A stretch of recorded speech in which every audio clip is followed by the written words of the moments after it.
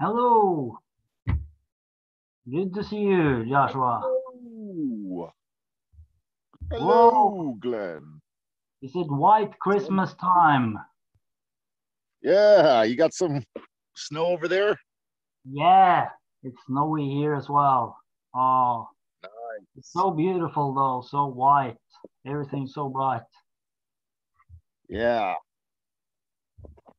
So, yeah.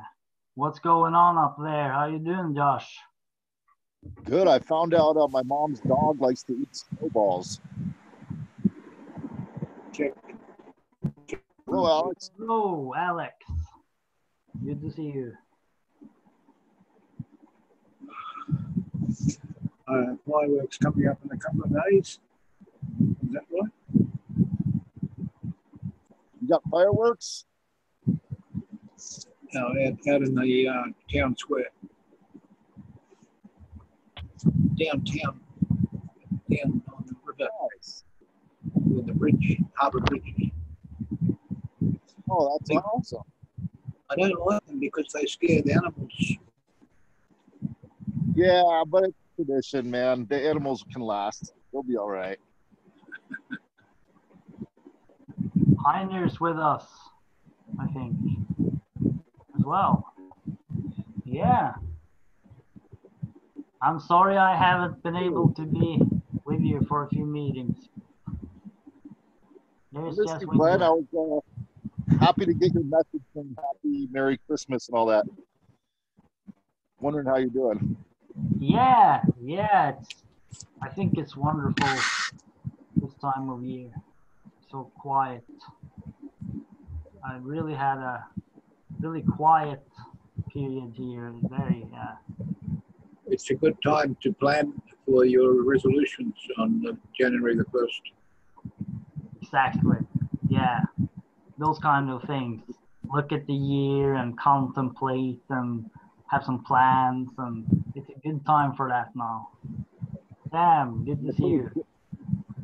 I'm putting a J on my shoulder for Joss Winder. Hello, Joss Winder. This is my J for you. There you go. Yeah. And Sam said he's booting up the computer, so he'll be right here. Yeah, my computer just booted up, and I'm gonna try and put myself on audio because the puppies are really loud here. Mute. I just wanted to welcome everybody, and I'll do a check-in after you guys have an optional round of check-ins. Okay.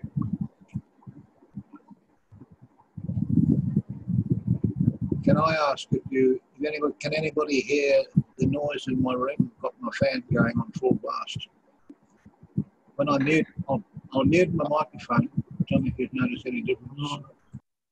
Noise is a little unclear, I think. No, your voice came through clear for me. Your voice is clear, but I can hear the fan for sure, but it's not like irritating. It's not for me at least. I don't know about it. Yeah, it's fine. It sounds like you have gerbils hanging out by the mic. But I'm going to make puppy sounds so that way when Sam turns on his mic, it doesn't sound too bad. So.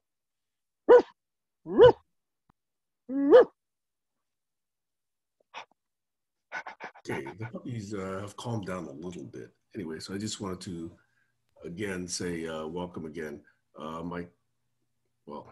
was going to wait till later, but let me do it right now. I know that I have been absent for several Saturdays, and I feel really badly about that because just things about the holiday season and puppies, my daughter leaving for a week to go to California have made things difficult on Saturdays. So just wanted to acknowledge that, apologize to you guys for that, and say that that may again happen today, although I'm trying to avoid it. So I have about 3 things stacked up on my list of things to talk about, but I'd really like to see where your minds are, and let's get into it. Over. Hey, Heiner.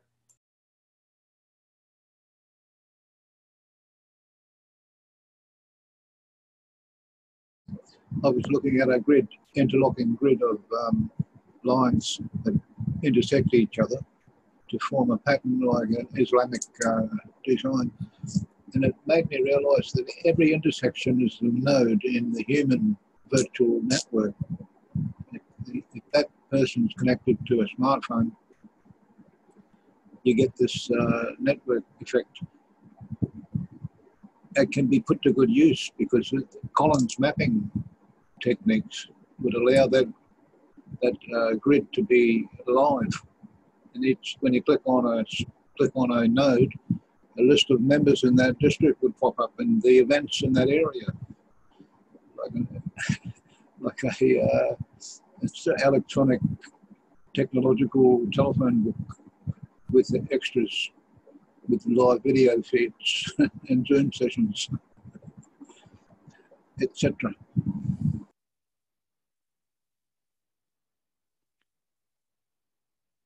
That's a cool observation, Alex. Yeah, thanks for that. Yeah, exciting ideas. Well, I don't have much of a check-in, but did you want to say something? Go, Joshua. Oh, I was just going to say, Glenn, I was playing around with Carl Hemstredt and his brain software this year, and it's pretty powerful connector type of software. It's a database that connects everything to everything, and you can see your brain. So it's like mind mapping on steroids. So if anyone ever wants to go steroid, if Colin, you're listening to this at some point in the future, and you want to steroid it out and make all the connections connect to everything, it's a fun software. And yeah, I recommend. If I don't have anything to connect everything, I just use my actual brain. But it was fun. I'm just saying, if people are into that, it works. I mean, they built it, and it's expensive. It's really good software. With that, I'm complete. I'm just here to have a good time and a good conversation, and maybe raise the roof a little bit. What?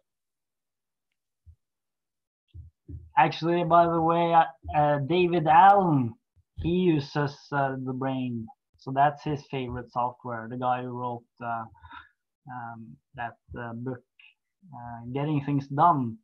And it's developed that method. So I've only tried it briefly, but yeah, I mean, it looks really exciting. I was gonna say I have some notes that I've written down, so maybe that could be something to share at some point. Otherwise, I don't have much of a check-in. I just want to say Merry Christmas, Happy New Year to everybody, and I also kind of been not present too much lately, but now, yeah, it's good to be here. I mean, I'm kind of on and off.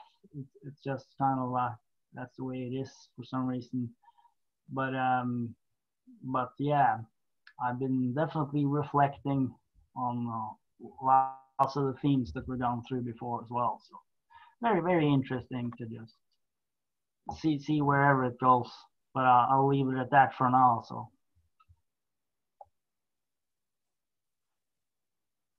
And Sam, yes, it's thebrain.com. Sorry, I can't. Go ahead.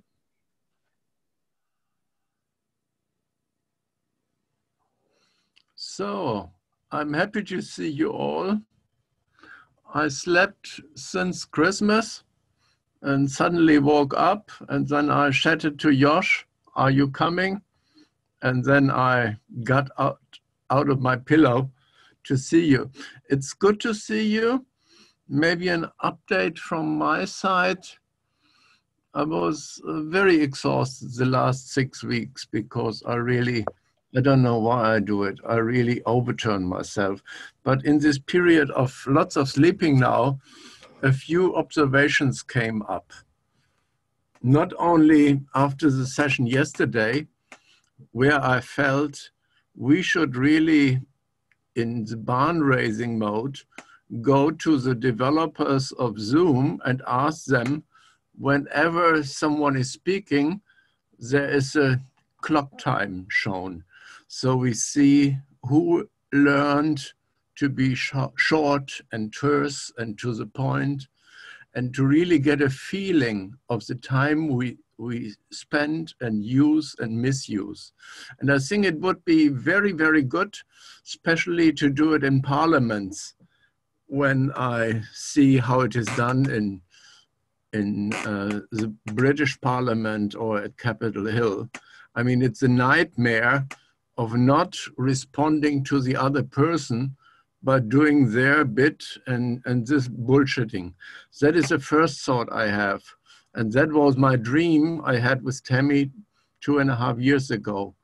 Can we do more than our initial test with time counting and time keeping in meetings, what we did with Tony Judge 30 years ago? So that is the first. The second, I wonder, why are we only boys here? Where are the girls? What do we do wrong? Do we communicate not responding to the other person? Or don't we speak too much from our personal heart? Or are we too technical?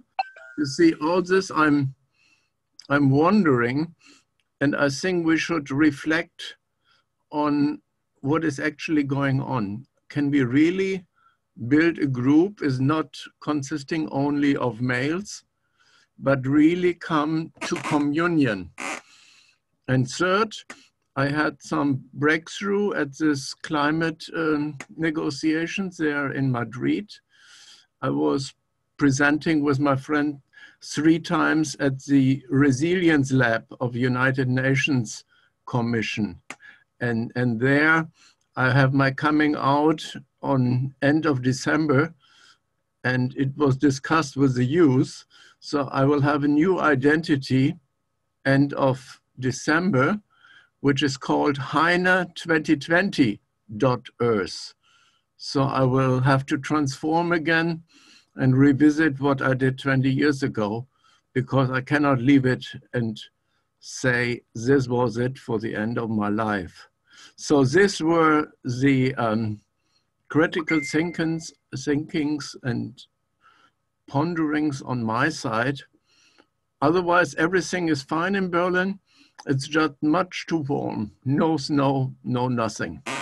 And I wonder about the Californians.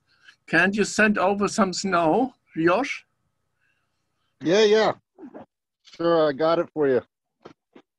There you go. You can have it. I'm sending it through.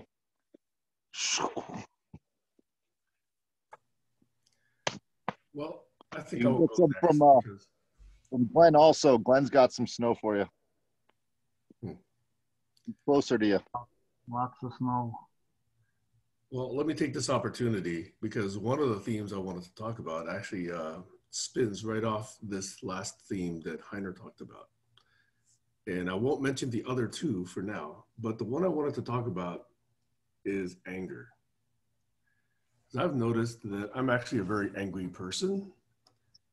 And I know that there are at least 2 women in GCC that I've pissed off. And they no longer come to these particular Saturday morning conversations. In my recollection, it was because I was leaning into something I did not understand. And I felt that there was a disappointment in them that I did not understand, that I should have understood.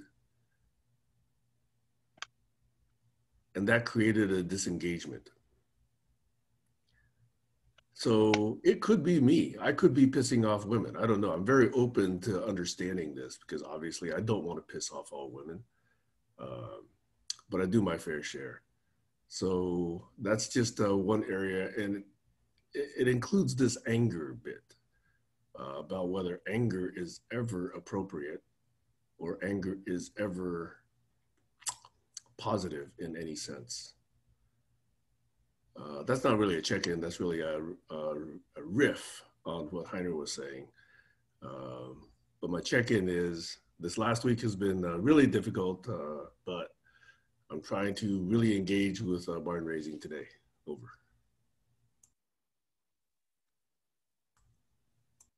I don't know which two women Sam was referring to. Jaswinder, you're very faint for me. Can everybody else hear Jaswinder well? I can hear him. Is that any better? Better. Sam? Okay, I'll move the mic closer. There we I are. have my speakers at max for some reason. I can barely hear still. You said that last week as well. Don't know if it's your PC or your settings or your ears It's a different or PCs. your earphones, but it doesn't matter.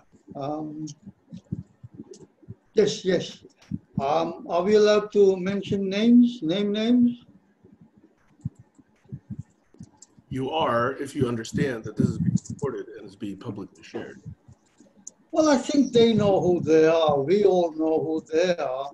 And there are only two of them that we all pissed off in one particular setting, two particular settings.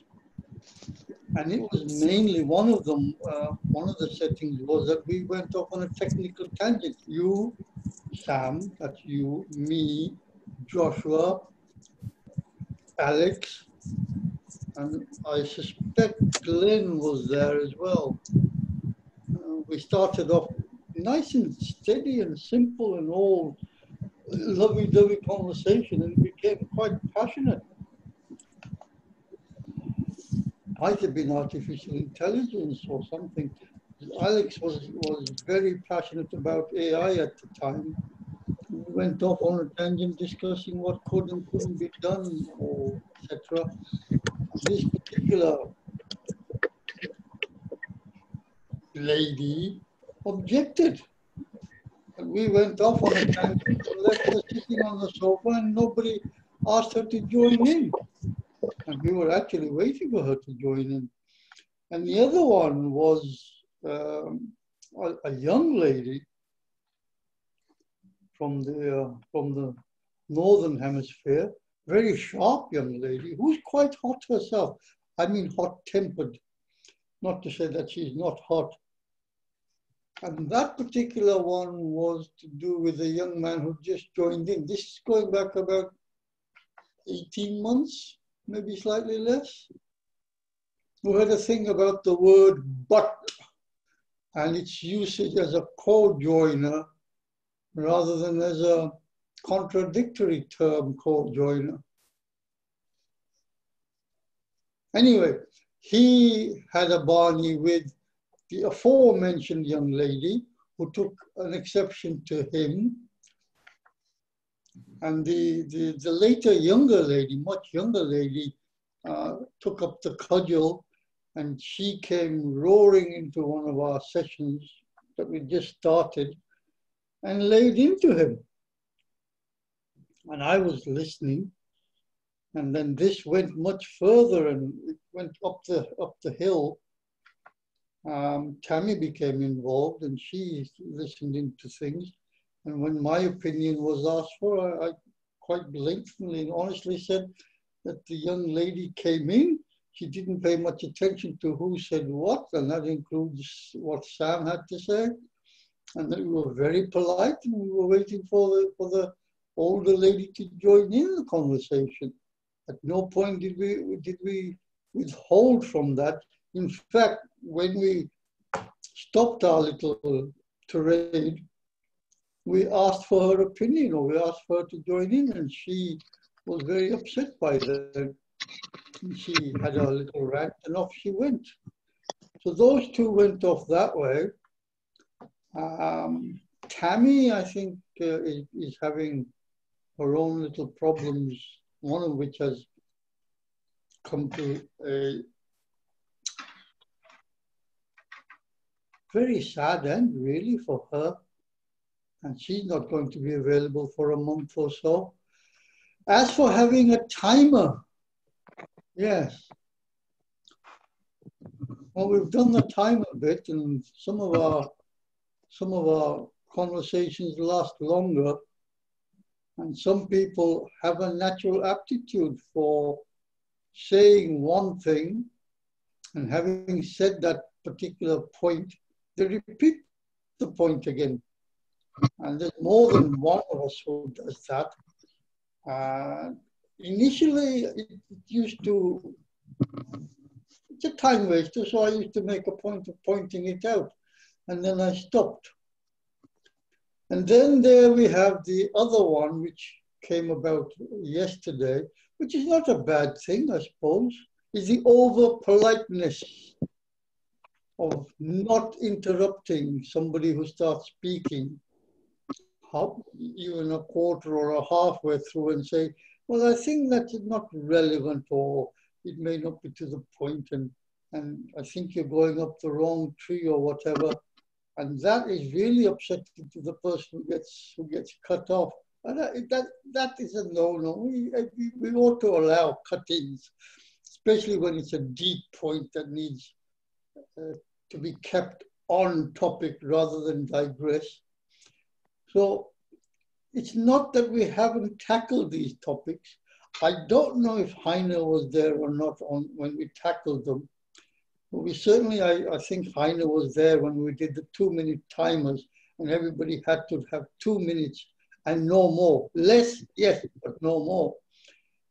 Yesterday, Anna said that I could explain what I was explaining, which was a very deep topic, much less words. And advisedly, I said no, because it's a deep topic. And if I explain with fewer words, it may lose its meaning, especially when other people may be trying to hijack it to somewhere else, another deviation. So others at that point had sort of interjected and said that if that particular person wants to believe what he's saying, it should be allowed. That's fine. But hijacking somebody else's point and deviating with it, that, you know, as an interjection or as an interruption, to stop that, that should be allowed as well. Why do all the normal people like us, why do we keep turning up? Because most of us have taken these rules, we've said our points about them and decided that, well, I've gone as far as I can trying to straighten that out. Occasionally, we have a foray into it and then leave it and drop it. Some of these old habits we have picked up are very, very difficult to allay. You know, when I interrupt, I am being personal here, it is a deliberate thing. When I take somebody off point, it is a deliberate thing. But if somebody were to stop me and say, look, I don't think it's off point, that would be acceptable. And then it better not be off point. It better not be going somewhere up a dead alley. I really don't think we ought to be spending any more time than we already have on these items. We have some really juicy conversations of late. And we keep going back to the knick-knack, back to the little, thank you, Glenn and Josh, of, well, we're not doing it right. We're not allowing people into our conversations. And then when they turn up, they're not staying. Well, apart from chaining them to the GCC and the Zoom sessions, I don't know what else we can do. We can be overly polite, certainly. Then I wouldn't want to be staying here because we keep going off topic when we're overly polite. That's being childish. And I have said that many, many times. In many ways, we are still immature, but there is no point in berating that point anymore. Can we have an opening for questions where that we interject questions to clarify? that we really understand the person who's speaking. This is And one of the to- things I have encouraged very much, especially with Doug Breitbart, mainly because he has long sessions of putting things together. He goes into a flow. He does not want to be interrupted.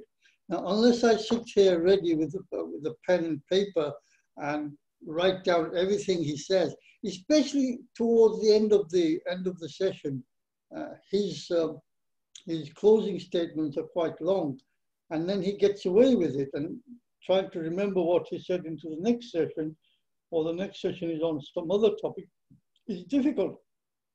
So I have made a point of berating him, and he has now accepted that I am going to interrupt him, and that his attachments, his associations on some of these topics are not conducive to carrying that conversation further, because it tends to kill them. You know, Pavlov may have had a point that you can do association memory or conditional memory. Once that memory becomes conditioned, it's very difficult to break it. But I am always willing to give it a try, to point out to the person that I think you have been conditioned there, and that it's a block. It's a block for you. It's a block you want to pass to others. And that, knowingly or unknowingly, it's usually unknowingly, when people do that unknowingly, is a no-no. It's like not correcting a child. And that then allows that person, be it politely or in any other fashion, to keep putting duff information out there. Now we're going to allow that. We had that particular point a long time ago, about a year ago, was that it should not be allowed. Duff information should be challenged. And a lot of the duff information, for example, the attention span of a goldfish has been challenged and it's been debunked. So we now have fact-checking societies everywhere who are there to debunk anything that we think needs debunking. And the word meme was being debunked yesterday, and that was checked in the 70s before we had social media. So there are a lot of things that even science has put out there which need debunking and challenging and being done passionately, if not forcefully at times. Otherwise, we keep going around in circles. Yes, Winda. Want to go around in circles, Yes, Winda. What we do, we show either a mirror or the time. And when you see what has been happening here now, and I'm berating you, you have been talking nearly all the time of the session. We were trying to do a first intro, and we are not aware of having the mirror in front of us to reflect how much time we are stealing from others. And this monologues, and I'm now concretely not talking about girls who are not here, but talking about you. You should be aware, and a little timer on your plate here could really help you to come a little bit down in proportion. So please, let us continue. Who is on deck? And not monologue forever. I am now accusing you of the very same thing you're accusing me of, because you took a check-in and you said at least half a dozen topics in that, and you don't want them being answered on somebody else's check-in, which is mine. So I think it's we're all unwise. doing the same thing. Now Alex wants to jump in. Yes, well, I think it's unwise. It's unwise to criticise people. I'm still speaking. For doing what you've been doing yourself, right? Exactly. So this is the exact same point I keep making, is that if you do it, why do you then get upset when somebody else does it? But Jaswiner mentioned many things I think was very relevant here.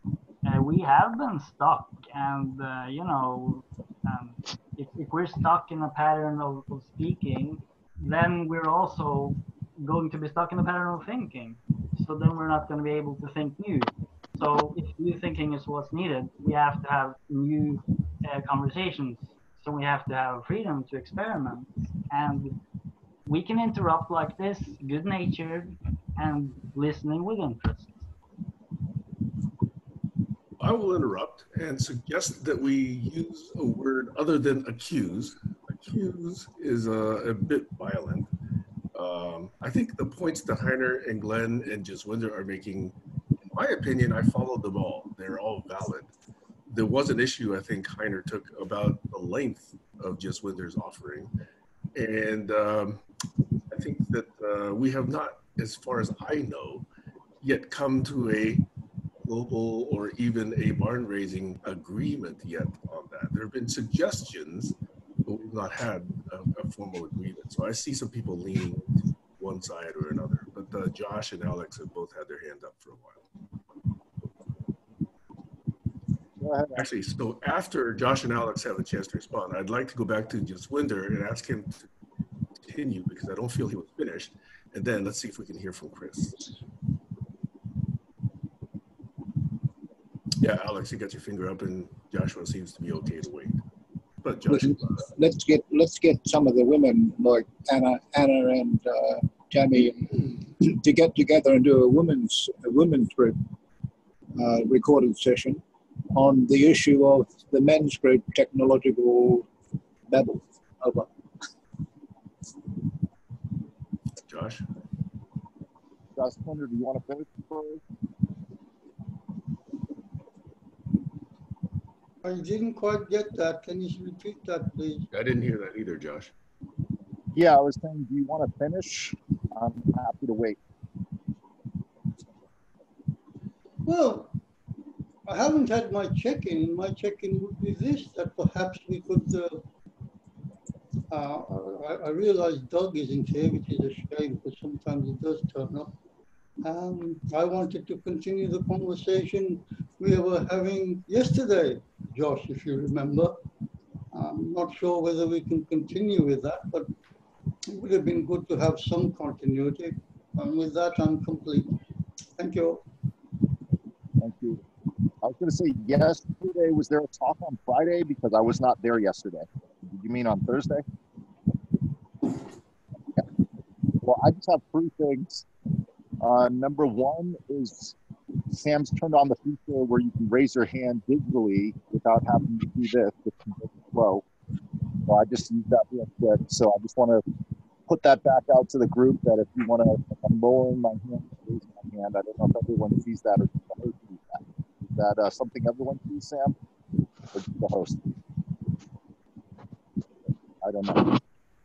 But the other thing, the second thing is to say hi to Chris. It was the end of the year, and I wanted to say hello to you, Chris, and thank you for what you taught me this year of non-dominium, and thank you for bringing up the idea of a non-dominium. No one has a dominion over anyone. I've been working on that all year, and at the end of the year, I just wanted to say thank you for that, because it's quite the wise understanding of how to work together in a group without having to form something. And to Heiner's point about time, I know we've practiced that here at Barn Raising, and it went really well when we all were aware of time. But I want to bring up the third point is Robert's rules of order. Probably not the best in the world, but it's been on for over a century, and I've used it very well.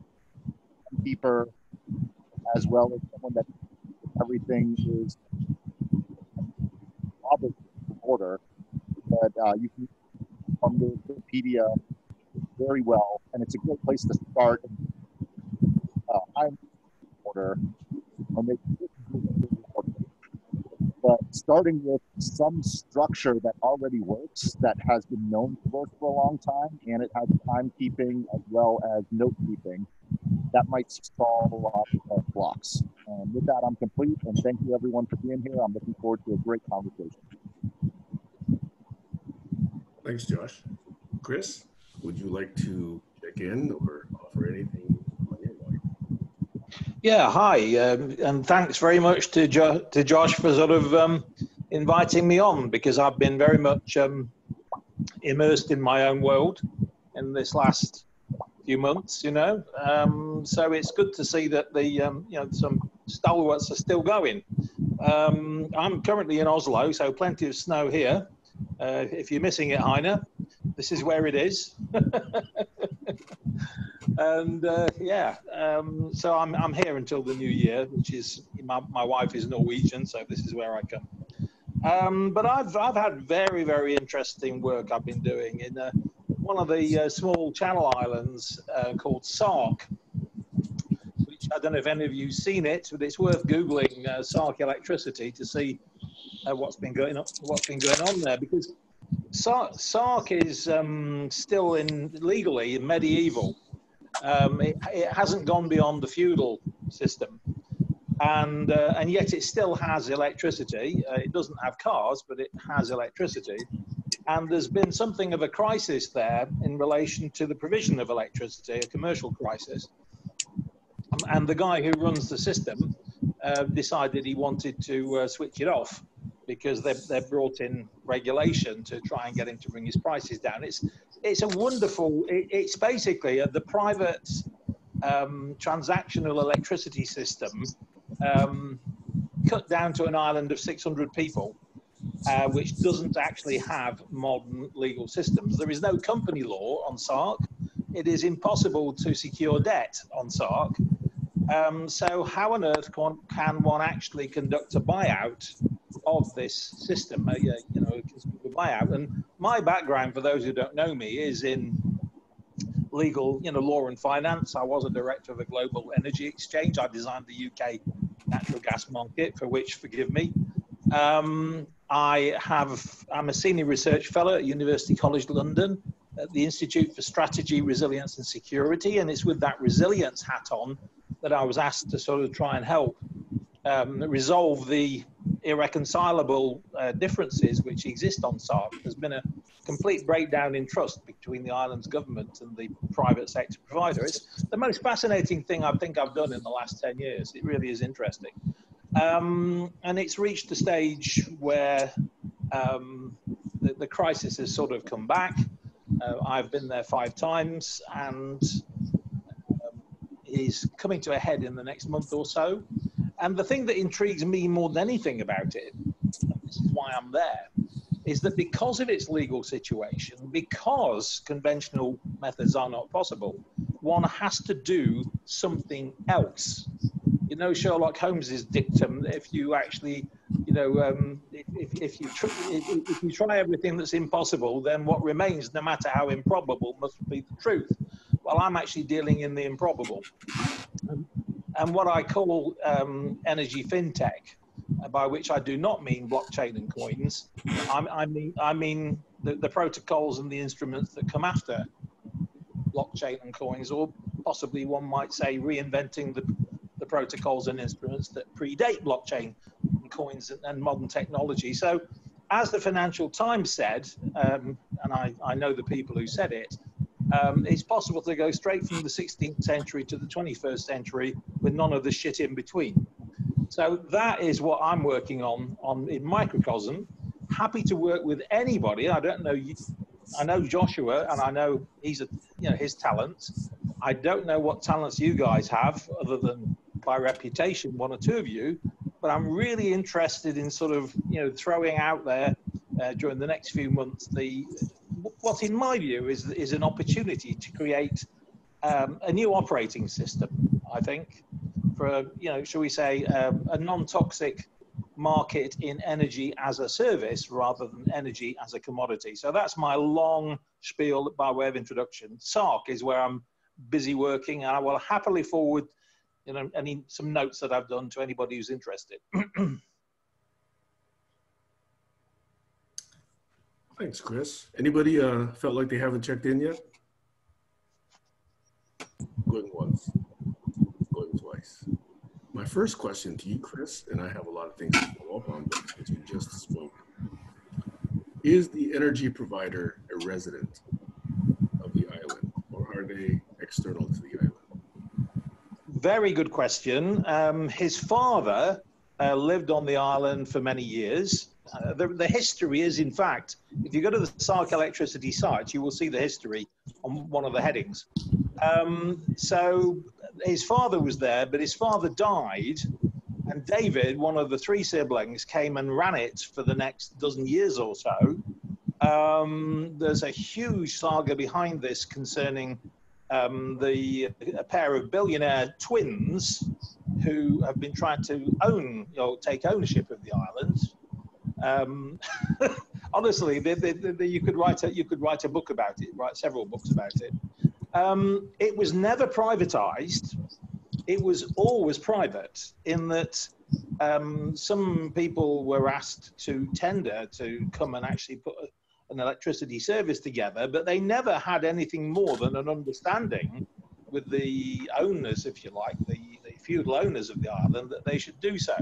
So there is virtually no legal certainty of anybody there. Everything is being done by consent, in a sense. But what's happened is that the prices have gone up. It's now the most expensive electricity in the world, which is not an entirely bad thing in some ways. It's best part of $1 a kilowatt hour. Thanks, Josh. Sorry, go on. Somebody's raised their hand. Sorry, I didn't catch your name. So Josh was just bringing a view of a website where he found sarkelectricity.com. Right, excellent. Yeah. Now, can I mention something about the places? This is not finished yet. The places in the world where electricity is most expensive are the places where people are going off grid more rapidly than anywhere else. Over. And that is such a good point, because we're into a vicious circle, that the price goes up, people therefore find it worth their while to go off the grid. So the biggest remaining hotel is going to go off the grid, and that will just make it even more expensive. So, we have seen just that sort of vicious circle. But of course, what that leads to is fragmentation.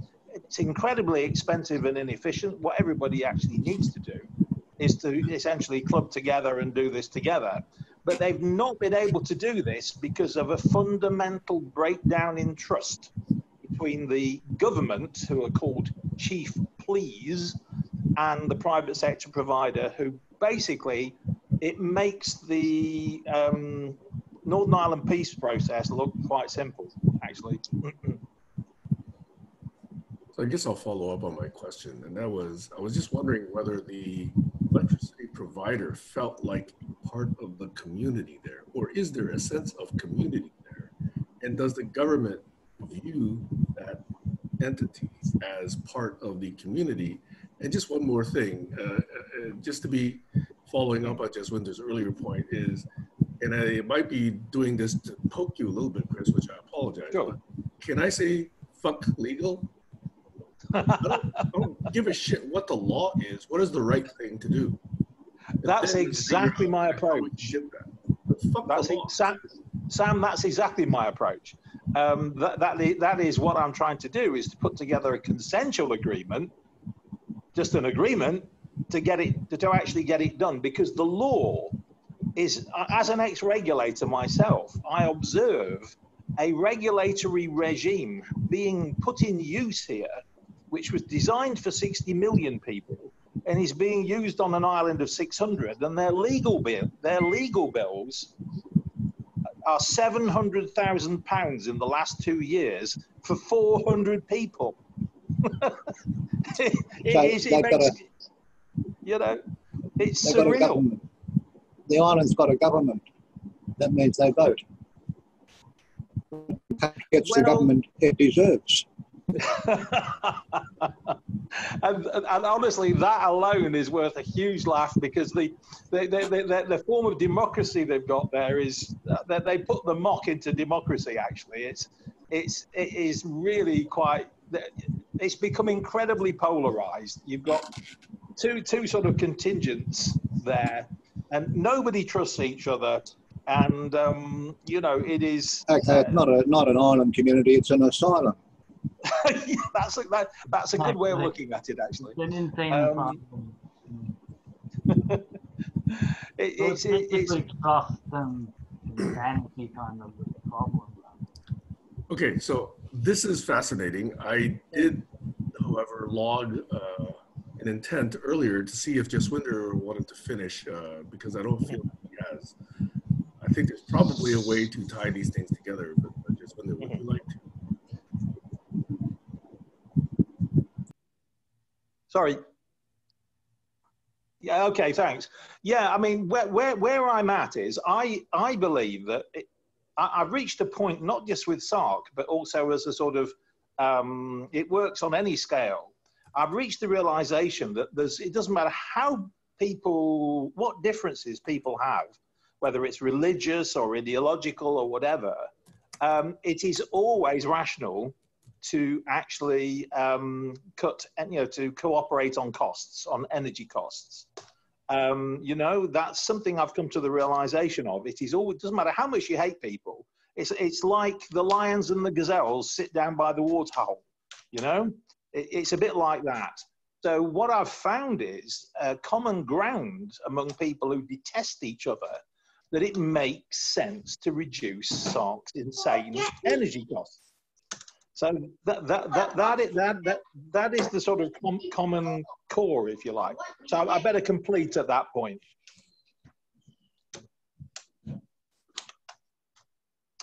Thanks, that was awesome.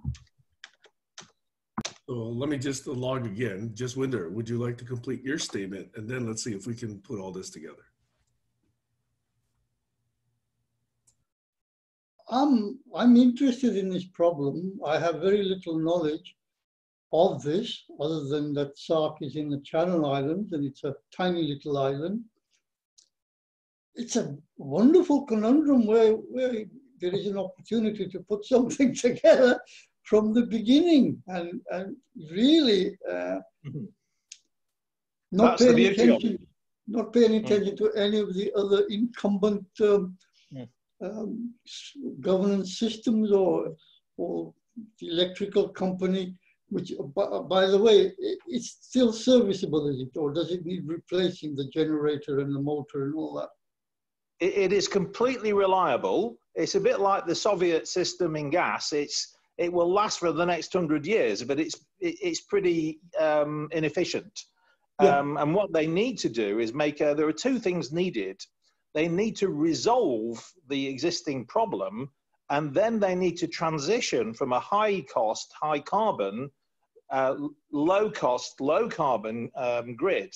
And yeah. the most interesting thing for me is that actually is insanely good business. Bringing the cost down from 66p down to 15 or 20 is hugely profitable. So what we are able to do is apply, and I wax lyrical about this quickly, the James Watt business model. I think Joshua knows what James Watt's business model was, but not everybody does. James Watt, the famous Scottish engineer, went to the Cornish tin mines with his new and much more efficient pump, and he didn't sell his pump, which I call pumps as a commodity. He supplied the use of his pump in exchange for a third of the coal that the mines saved. And I call this pumping as a service. And of course, it aligned his incentives with those of the miners. And in my view, that form of like a swap of bringing the intellectual capacity, bringing technology, the use of technology in exchange for carbon fuel saved at the retail price, I regard this as being a little bit one of the biggest opportunities of the 21st century. One last question, if I may. Mm-hmm.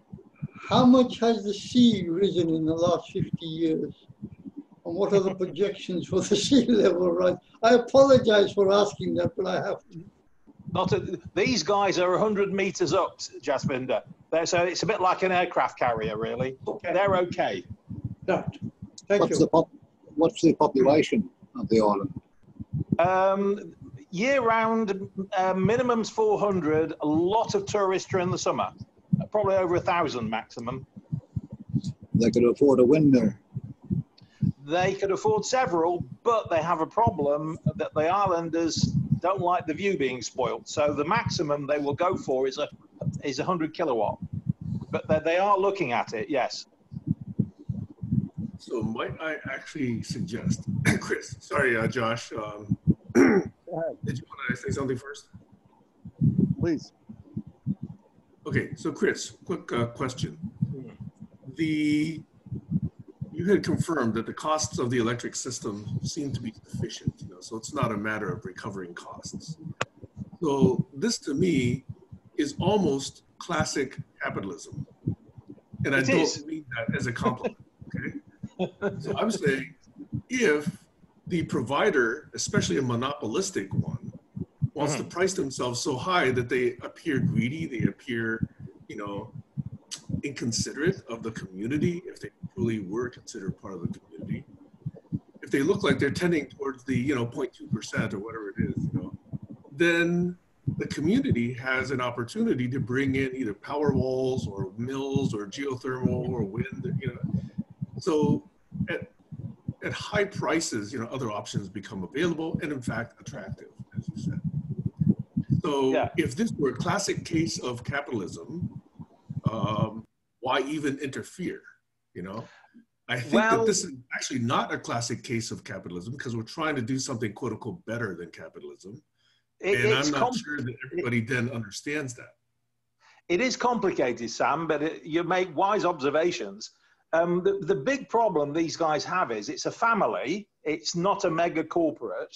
They are short of capital, so they are not even able, because of these massive legal costs that have been forced upon them by this imposition of regulation, they're having to fund it out of cash flow. So one of the reasons why it's so high is the cost of paying Guernsey lawyers £500 an hour, you know?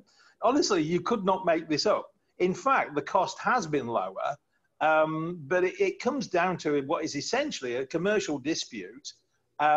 Yes, it is true that the islanders felt that they were being exploited, but against that, as you said earlier, Sam, there was a problem. It wasn't you, Sam, it was the observation that actually because the consumption had come down, it was being spread, the costs were being spread among fewer and fewer people. So we got into that vicious circle. Fortunately, there are positive signs that one of the big owners who owns 4 out of the 5 hotels and actually shut them down, would you believe? This is how bad it's been. The owner of those hotels looks like he might be actually going to be opening them up again. I will send a link to to the saga, or the solution I've got for the saga, for your delectation, gentlemen and ladies, and you may have a look at it, because it's something I've been working on for a year, and I'm reaching the point where a little bit of help would be useful. So there we go. I think if you can solve the problem, you might be able to transfer that solution to larger islands. But why don't they just go and kick him off the island and take over the energy? It's not so. It isn't so easy. The grid is, in fact, an extremely good one. It's extremely resilient, extremely reliable. It's a very windy island, so there is wind. But one of the problems then is all the poles would have got, used to be blown down, so they've buried the cable. You know, a lot of investment's gone into an extremely resilient, stable grid. In a way, and it's also, by the way, there is 0 tax on Sark. So anybody for whom tax is an issue, that's where they go. It's what, is a very, very interesting place from that point of view. So it's a completely there to come up with an unconventional solution to this, because nothing conventional can work. That's the attraction to me. And as you just said, if it works on Sark, if we can create something like, I think of a partnership of partnerships, or a co-op of co-ops is the way I'm looking at this. If we can get it to work on Sark Island, we can get it to work on tens of thousands of islands, because that is the opportunity here. Every island. Sorry, yeah, go on. Thank you. That is such a great point. Good to see you, Stacy. Yeah.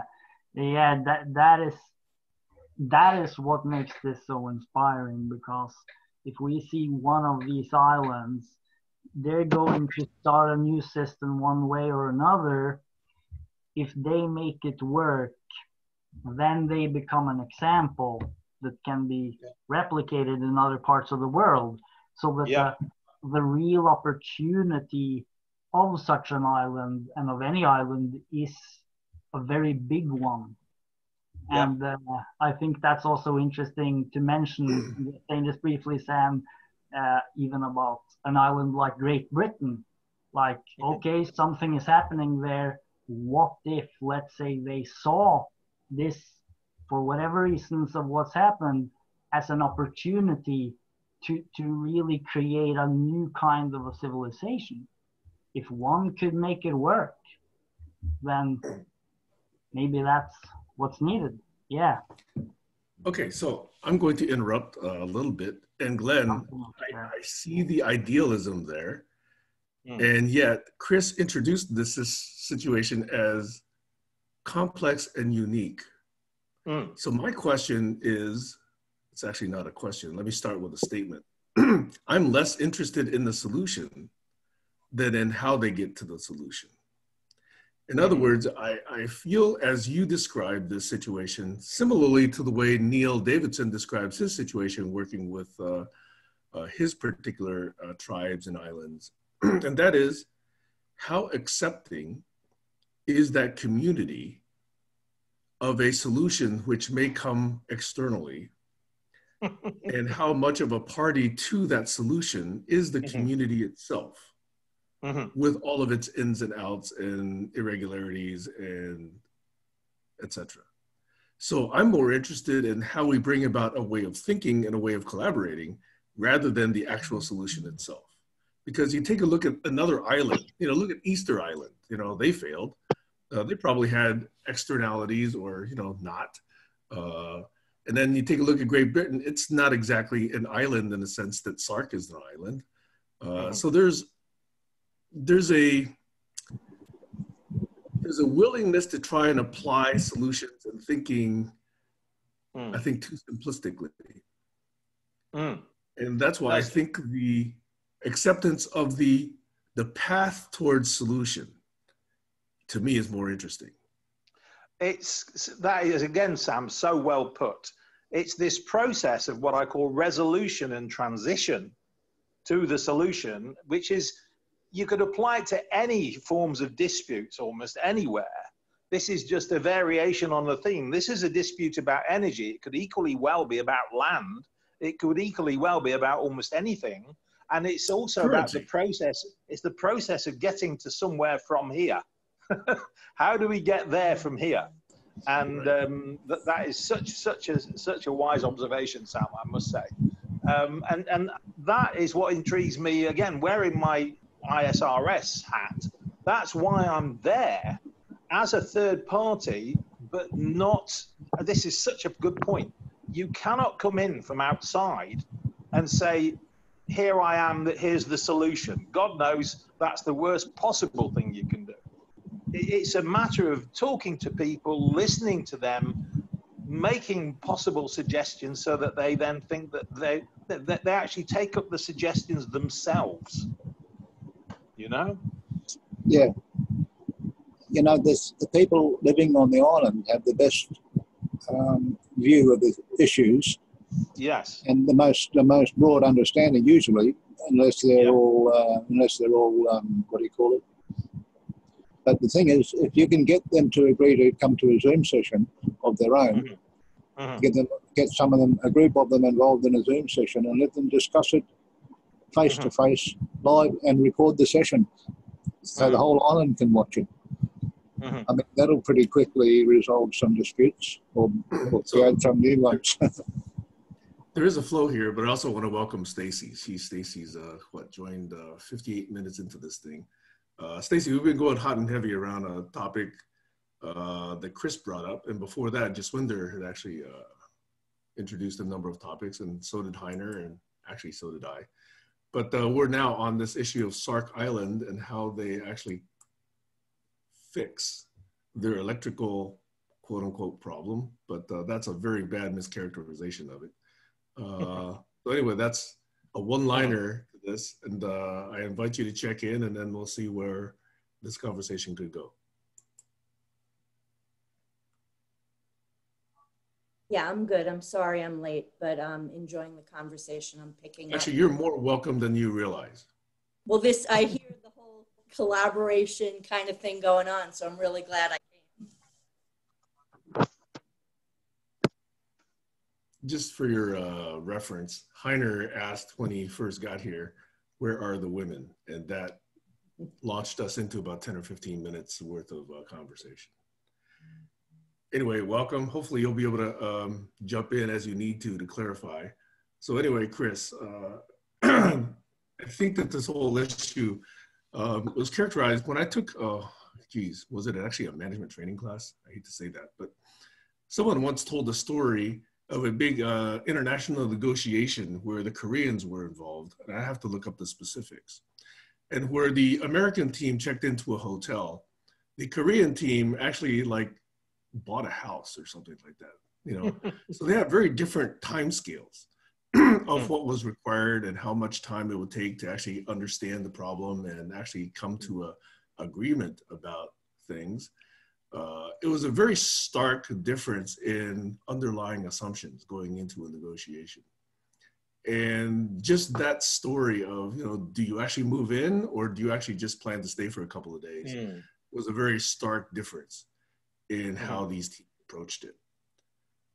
Nevertheless, I actually don't know the end of that story. All I knew is just by that, it was clear the Koreans are willing to outpatient the Americans. Anyway, small aside. Josh, you had your hand up. Yeah, I was going to say that your story, Chris, is very personal to me because I'm homesteading up in the mountains. It's been about 14 years from the time that we bought the property till now. And about 4 years ago, we had a long conversation about when to open up our family retreat center. And one of the conversations was, in order to make this work, we need to build stronger infrastructure. So we have 3 people and we can't even all decide together. It's my mom, her husband, and myself. And it's been 14 years trying to figure this out, how to get electricity up here to different sides of the property, what type of electrical system to build, what happens 5 years later when the batteries completely die, what happens when the solar panels get blown off the roof or come unhinged, et cetera, et cetera. So it's very personal to me to try to figure out how do we build a retreat center for 10 to 20 people to be able to come visit in the middle of 5,000-foot mountain that has 9,000 feet above us, up a dirt road that's 10 miles, that the last time we asked a truck to come up here, the guy delivered a load of rocks and said, I will never come up again. If I had known that my truck would get scraped up on all the trees coming up the dirt road, I would not have taken this job. So just to get someone to come up here is really difficult. And during, you know, the seasons like now with the winter, it's impossible. And even if you have a 4-wheel drive vehicle without chains on your vehicle. So the challenge of building a community with infrastructure is a very personal one to me. And how you get those things settled and figured out it's an engineering problem. I really think that people have to look at things from an engineering standpoint and a time frame. I was listening to a really wonderful conversation I want to share with everyone from a gentleman named Sebastian Thurn, who was one of the lead engineers for the development of self-driving cars for the Google Challenge in 2007. And his team ended up winning the Google Challenge. But one of the things that he said I want to share with everyone is the reason why his team won that and why he's been so successful ever since is because he looks at everyone on the team in a different way, which is he doesn't look at their actions, he looks at the intention. And he actually finished his project a month earlier than all the other teams and spent the last month debugging the 3 little things that would have caused them to fail. So getting things done on time or before time and having extra time, what you said, Sam, about the Koreans and people looking at the time scale differently, I think that's the key to success. And one of the things we did up here was we looked at the time frame and stretched it out an extra 2 years to dig a really deep trench that went from our well up to the top of the mountain so that we can consistently pump water to the very top. Because before we had that, we couldn't build very fast. But once we dug an 18-inch trench from the wellhead all the way to the top of the mountain, we could easily pump water that could gravity feed to the rest of the property. And that's made all the difference in the last 3 years. So stopping, doing things right, taking the time, I think is the key to any success, whether it be us here at the GCC communicating, stopping for a second and saying, hey, if you want to raise your hand, are you going to do it like this? Are you going to click on the 3 buttons on the top and click on raise hand? And if you do raise the hand, does everyone see it? Like right now I'm doing it. Does everybody see that my hand's raised? Can you raise your hand if you see my hand raised? Just when there's finger is raised.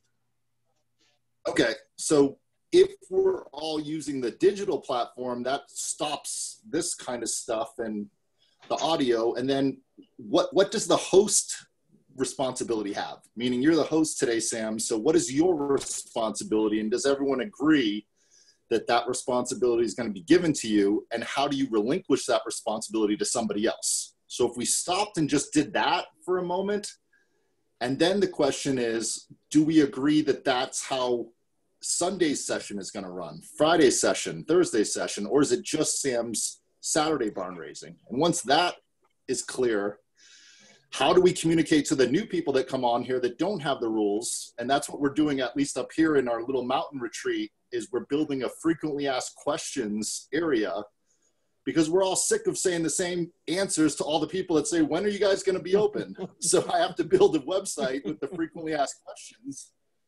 And then I've got to sit down with my mom and my stepdad and ask them, what questions are they getting? And then we're going to have a big argument about their question is a little different than the question I'm getting, yada, yada, yada. But by stopping and having that stuff done and that infrastructure is laid of communication, then you can move forward. And I thought it was brilliant what Sebastian Thurn said is he's never met someone who had bad intentions. And to me, that is a brilliant way to look at life, is even the most evil people believe they're doing good. Even if they're a narcissist or some sort of psycho, person, even a Donald Trump believes in his own mind, in his reality, that he's doing good. He's a good person. And he stopped all the terribleness of America when our president of the United States called him out some 5-6 years ago and belittled him in front of all of the powers that be at the, what do they call it? The press conference meeting in Washington. The president, Barack Obama, really belittled Donald Trump. And I think that's what motivated him to take his job. So if he hadn't done that day, maybe we would have a better country here in America. I think you're spot on, Joshua. It's really true, though, that people that are narcissists and horrible people actually think they're doing good. So if you can ask them what their intention is and hold them to that good, and I learned that from Sam over the last 2 years, that's one of his beliefs, is if people hold other people to their intention, not their action, we can get something accomplished. And I just wanted to share that with the group, because that was, I thought, the most wise words I've heard all year, except for Chris's non-dominium, which I think is a very wise way to start a club, because power over is not going to work in the feudal system, the power over. We all meet every week and say, we don't want power over each other. And with that, I'm complete. I'll be succinct, Heiner, and end it right there. I'm complete. Then we have to share our intentions, don't we?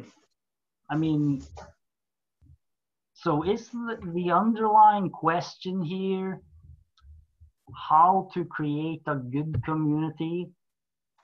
So then I'm going to ask, what are the success stories? Which ones get it right? What do they do? Is there a science for measuring this? Is there a registry? And what are they doing? What are the communities that thrive, that grow, that learn, that become great friends, that go on a journey together, that make great things together?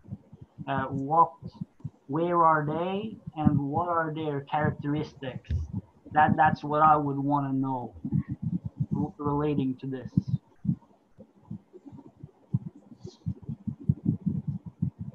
So if you were designing a community and you had all the powers of a supreme designer, creator, would you be able to do it any better than nature's already done? Maybe I didn't have to. I mean, if somebody's already found a way that really works, then we can just do that because it's already been made. So it's science, it's evolution. Yeah. So then we wouldn't have to design it from top down. We can simply see empirically what are the communities that really make it work. What are they doing? We could actually perhaps see their example, like on video as a documentary even. And then I think we're talking about, that is obviously the possibility that would be very interesting, because that would be something to build on. Yeah.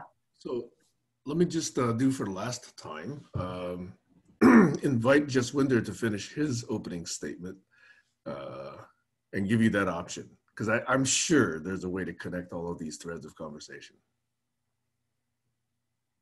We've had all of these conversations before. We have come to conclusions, very nice conclusions. We're all fallible, and in that forgetting things is a prerequisite of moving forward. If we don't forget things, then we're holding a grudge. And as for one-upmanship, it really does come down to that in every conversation, whether we do it politely or whether we do it passionately or whether we argue about it. Somebody has to take responsibility for raising and holding the conversation together. Not everybody can do that. The thing that's come clear to me is that the moderators who were already in place here, regardless of their persona, they're always given way to. But if you put a new moderator in, and that one may not be given way to, and if there are grudges there already, then those will continue. I'm complete.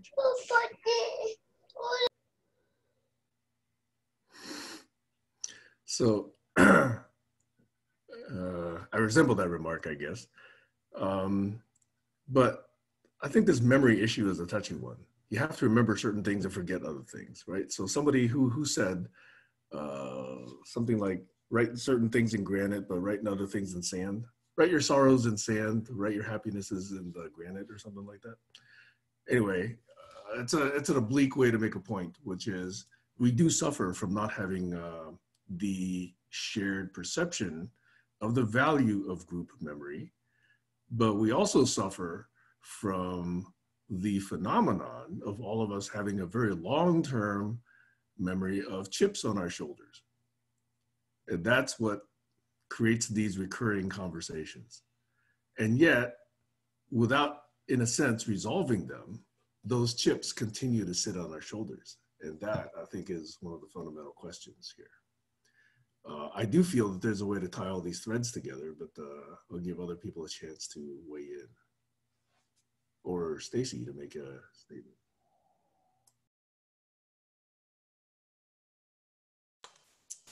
Well, one thing I was going to say is when it was mentioned about community, the one community that I thought of was really the recovery community, and I think there's something in those 12 steps that really touch on people feeling valued.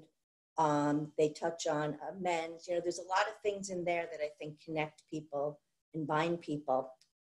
There used to be a meme going around, and I just tried to look it up, and I don't even know if it was real or not, but they talked about a village where when somebody does something wrong, they bring that person and they all tell each other they all tell that person that was wrong what they've done right. Does anybody know what I'm talking about? because I mean, I think that's brilliant. You know, I think about bullies all the time, and when children are growing up, those bullies, those are the ones we push further away. So again, I always tend to think it starts with the individual. And if we looked at the, I think you used the phrase mental fitness. If we looked at that and helped to nurture that, it would be a foundation. That's all I have to say. Mental and emotional fitness, I would add. Yes. Yeah, I was really inspired by that actually when you shared that mental and emotional fitness. How can we have that? It's such an interesting question. So we all assume we have it. That's the fundamental difference. We assume we all have it, and yet when we consider physical fitness, it's much easier to recognize when we don't. But it's very difficult for us, especially for each other, to recognize that we're not quite, in any sense, cognizant of whether we're physically or emotionally fit. And we don't even understand that notion yet. Over. Yeah, how can we get fit? Because it's such a big issue, because if humanity collectively, if our collective mind goes in a certain direction, I mean, that's kind of what it all depends on in a sense, isn't it? I just wanted to stress that point. Okay, Jaswinder and Alex both have their hands up. Well, jumping from a small collective to the entire humanity, Glenn, it's a huge leap. Even from going from here to a small island that Trish is talking about, there's an immense variation, even if you took that island versus the UK. If we get a model together here and we can make it work, and there are some prerequisites, then you could possibly put it up and say that could be a world model. But you have to make it work first.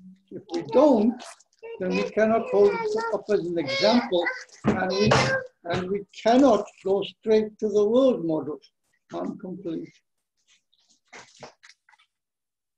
Okay, there's something I can do to fit in with the conversation in the group rules that for a few hours wouldn't disturb me. I can go with the flow and change my behaviour so that it fits with the group's wishes and their motive for being in the group.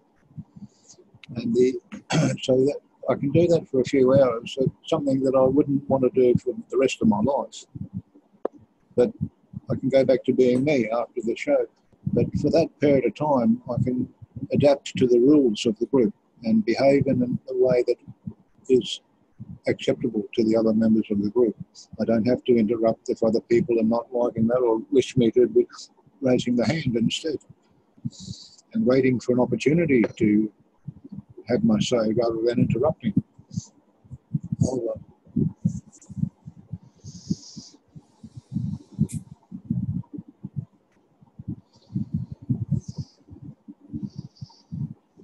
So let me make an attempt.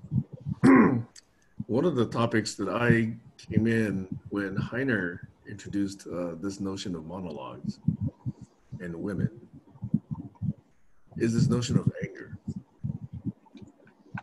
I was asking whether or not anger ever had an appropriate role or whether it could actually be in a positive way. Because I think that it's an interesting question. If you replace the word anger with irritation or even frustration or trigger, you could ask, the same question and you might get different answers. But I'll just put it right up there, as anger is one of the big ways that it shows up. Is it ever positive? Is it ever constructive? Because I think there's anger And disengagement, it drives people to disengage. And whether or not one is actually willing to listen, especially to people who are not quite so familiar.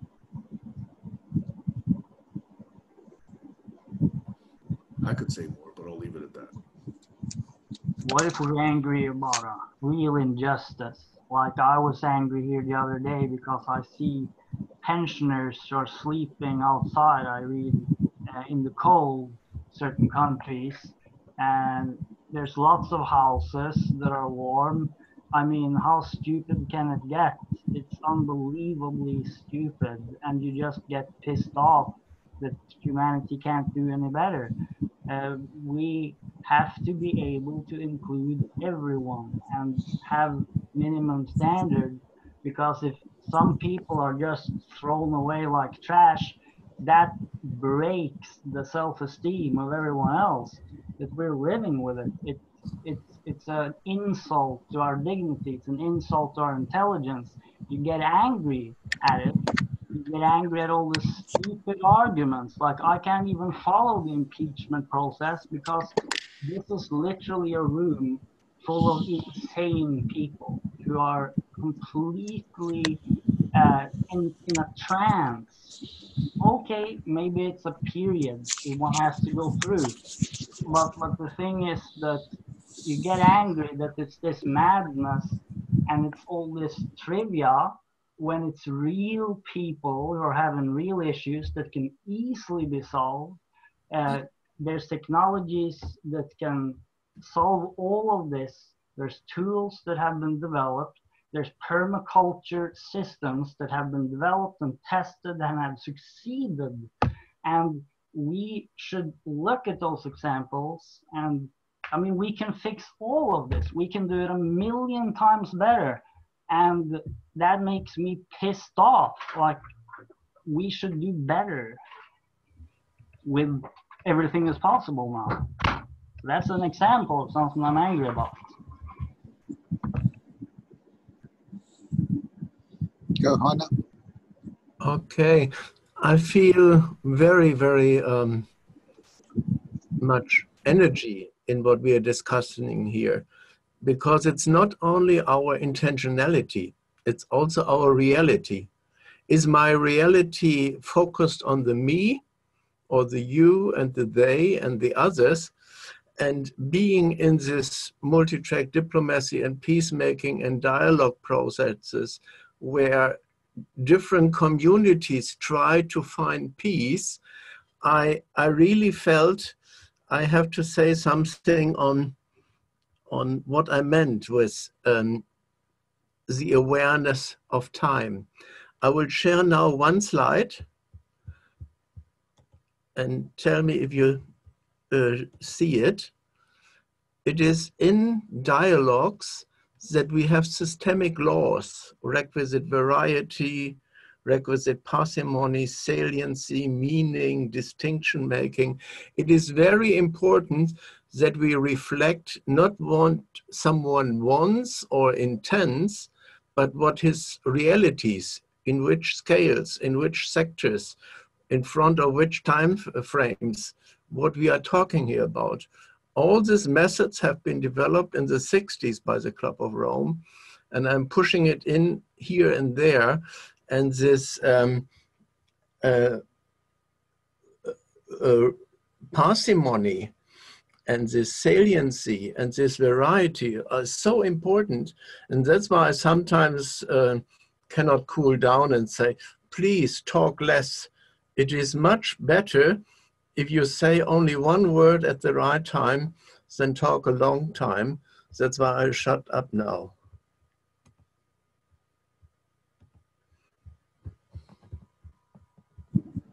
Anger is something that needs to be understood by the person experiencing the anger.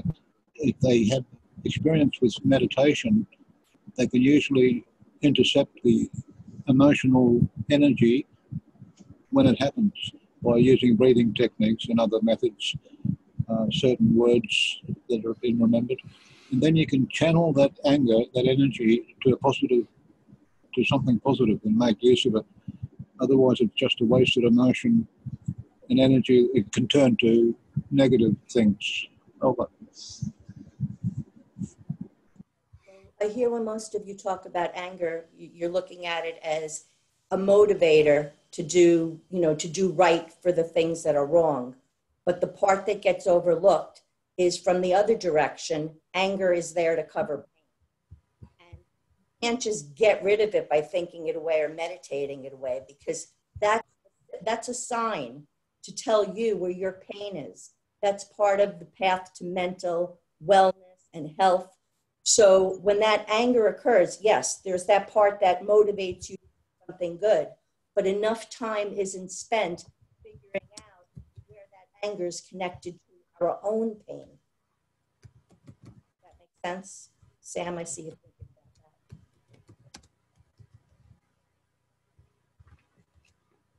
that. Yeah, I like that core meaning that you just gave.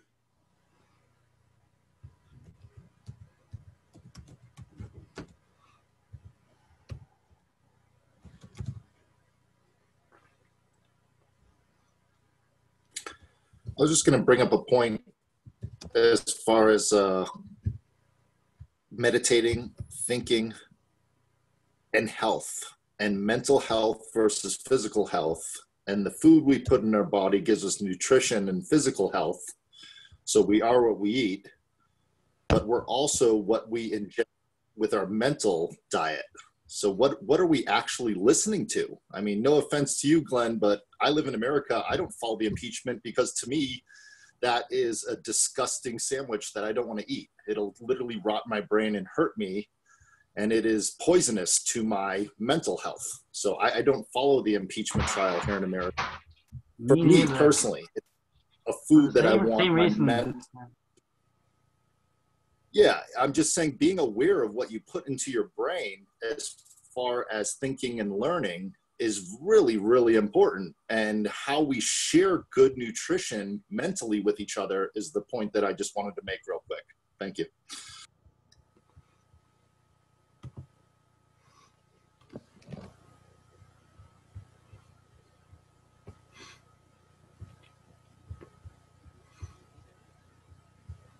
I love that point, Josh. And there are still people to whom that impeachment needs to inform. If we all turn our attention away from the impeachment, then McConnell wins. He gets to do whatever he wants. He gets to run the trial with a complete agreement of the Trump team. To me, there's only transparency and a form of anger from the rest of the citizenry can hold McConnell and the Republicans accountable. And without that anger, without that willingness to rise up and really just call the idiots that they are, actually, that's a little bit too strong. In someone else's terms, yes, the Republicans actually think they are doing good. But this is the transparency that needs to come through this entire system that will then let people make up their own minds. And yes, if we allow the Republicans to stay in power after all of this transparency and all of this coverage, then we deserve what we get.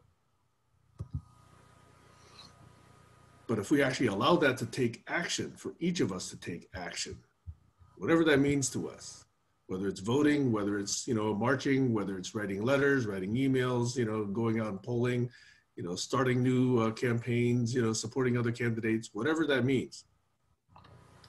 If we don't allow some of that to enter our awareness so that we can take action, then we do deserve what we get.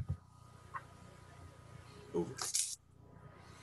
So I follow the impeachment because this is something I talk about with people on both sides of the aisle. If I'm watching it. Stacy, your mic is breaking up. Can everybody else hear Stacy? No, it was unclear. Yeah, your mic is breaking up. Try again, Stacy. Still breaking up. Turn your video off for a minute and talk. Can you hear me now? Now I can hear you.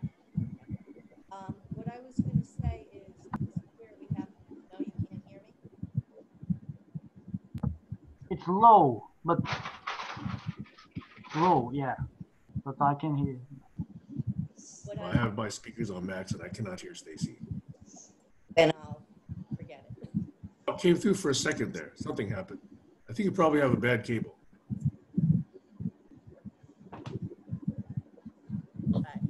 you hear me now? No? Yes and no. It's low. We can hear you, but it's very low.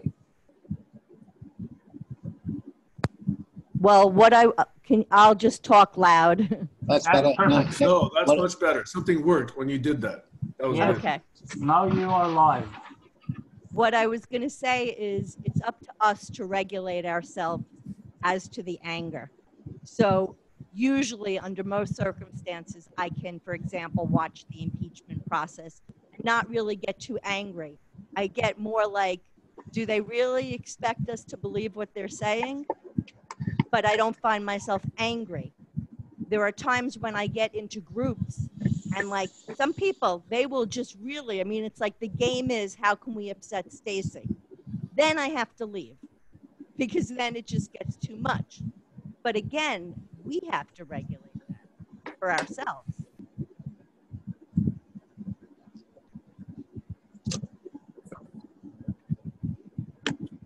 Can I ask a question? I'm just, from my perspective, I see it as a show to distract you while the politicians take all the money and do all the evil things that they're doing. So I just don't understand why anyone's even paying any attention, because if you actually follow the actual game, there's no way in hell 20 Republicans are going to switch sides from the Republican and impeach this person. That ain't going to happen.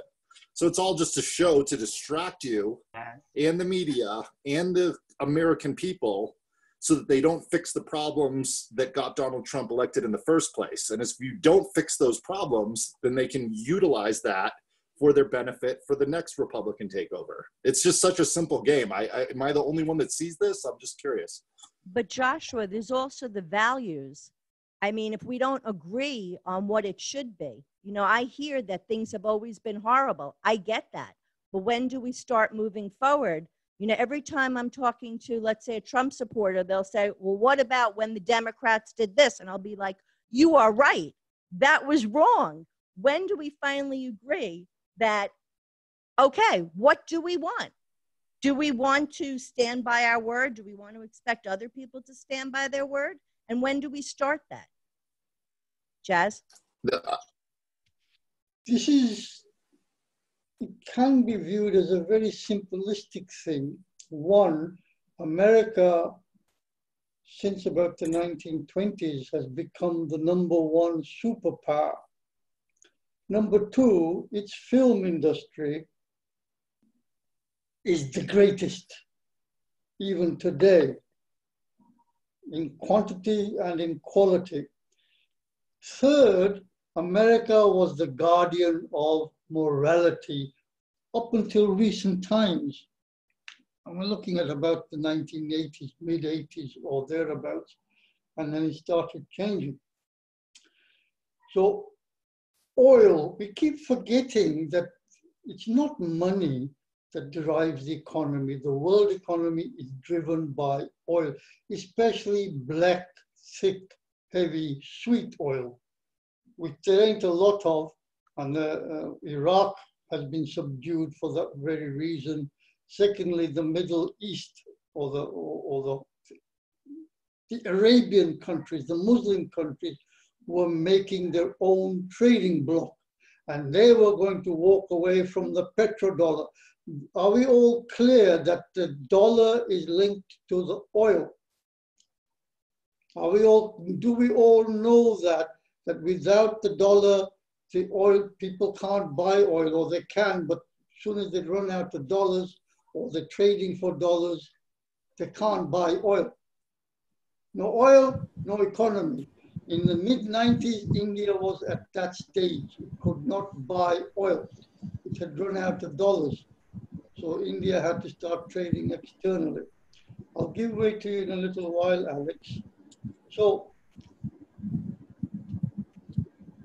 along comes a man moving about 40 years, approximately 35, 40 years forward from the mid-80s, where Reagan really turned the pressure on of moving money from the middle and the lower echelons right up to the higher echelons. There is a graph about this somewhere floating around on the net and shows you how all that happened, and says, I'm gonna make America again great again. This hits the baby boomers, the post-war baby boomers, people of my age, where they want to be hit. We want to be great again, to be able to say what we want, when we want to say it, to have people working under us, even though we didn't know anything, we were probably ill-educated, educated at all, but we were in charge and we were the world rulers. That is a utopia that never existed except what the government told them exists, and we believed it. To a certain extent, I believed it as a Westerner. How are we going to put that back? Is that going to exist ever again?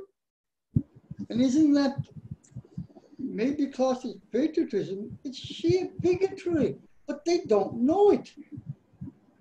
And we were saying at that time, and before that, last 500 years, the white man has said, we're putting the world to rights, we're building the world, and it's going to be utopia. And at the same time, they were robbing it, left, right, and center. It's not something that these people, and I'm not chastising them, they're very nice people, they're well-meaning people, they're well-intentioned people, but their intention is totally misguided. There is no way of shifting them. You could talk to them for years and years, and I did. Make a friend, become a personal guide, if you like, and try and change the vocabulary. No, it's not quite like that. It might have been, but things have changed. No, I want that. I want to be like that again. It's a no-no. It's really just having to wait for them to die out. Not a nice thing to say, but death has its uses. I'm complete. Well, they'll die sooner or later, but isn't it possible for us to evolve all through our lives? I mean, what would prevent us from doing that if we really wanted to?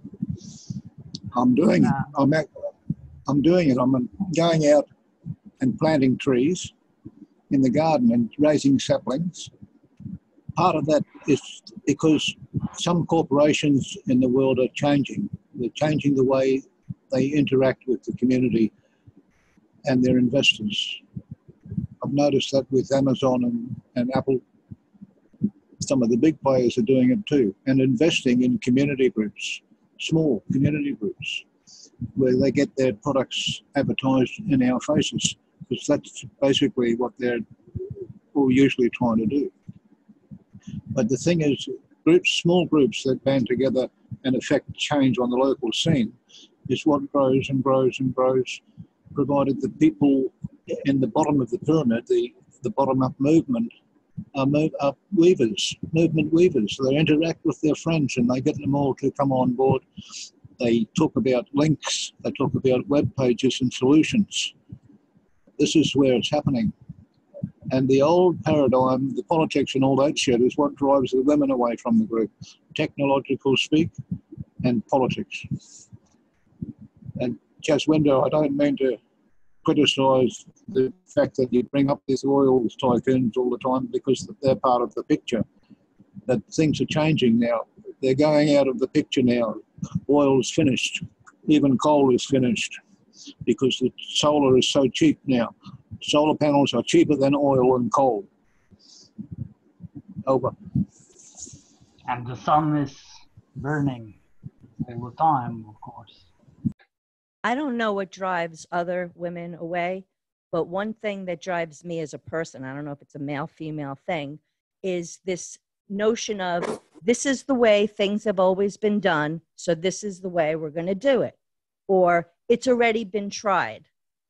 For me, that's what drives me away from a place, when it's like the emphasis is more on criticizing than on trying new things, even, just like automatically determining something won't work when you don't know, because we've never been in this moment here. These circumstances have never been exactly the same. Exactly the point. Thank you. Yes, that's the point, isn't it? Like we're caught in all these habits. Isn't that what Jess Winter's talking about too? That it's all of these habits. Just like Chris shared with this village, it was the problems of trust. It was the fractions, habits of movement, habits of thinking, habits of relating.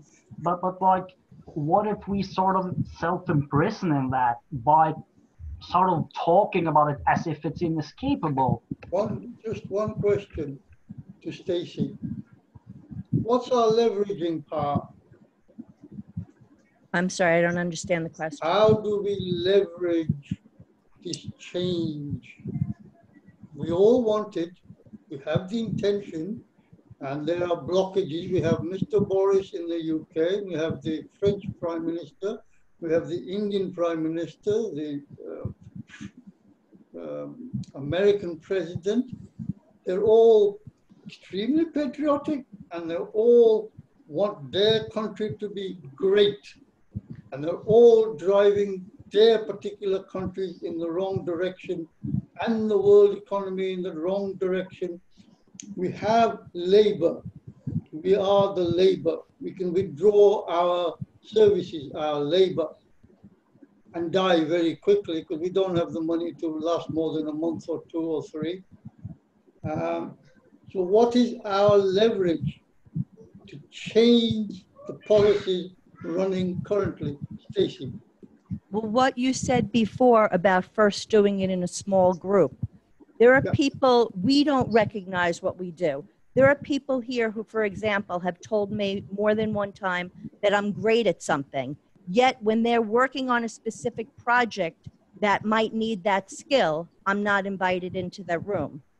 I've asked a few times to be part of certain discussions, and I've been put off because there's no PhD after my name.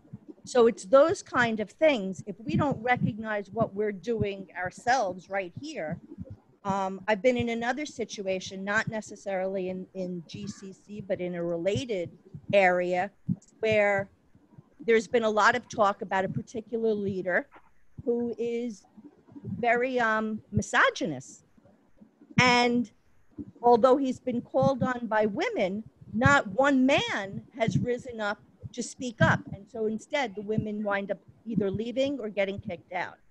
So again, if we can't do it in the little groups where we have these personal connections, why go any further? Right. So wherever you are, wherever you go, wherever I go, we have to have some leverage. Now, I've been into meetings where I'm not asked to speak, but I will speak. I've been shouted down. Get it out there kind of thing. And when the internet came along, that's exactly what I'm doing now. Having said what I said previously, that there is a large number of people, and it was believed up until the 12th of December in this country, the labor movement of which I am a part, we genuinely believed, we had convinced the electorate, the voters, that all that the incumbent government was saying is bunk. It's rubbish. We are being brainwashed. And the polls were with us all the way. We were convinced we were going to have a labor government. people voted away from both parties, and unfortunately, they voted less for Labour, but slightly more for the Conservatives, and the Conservatives are in power because of the die-hard element. They're still alive, and I dare say a lot of them have been bought because they've bought shares in those very companies that are in the way now. It's going to take some time. It's not going to be as easy as was envisaged. So I'm not saying it can't be done, but the time span has increased and the arguments remain the same. The dialogue will change ever so slightly over time as people begin to realize that they have been duped one more time. It's kind of like the old idiom. This is my last item on this particular speaking slot, is that those who cause the problem are being given the reins to put the problem right.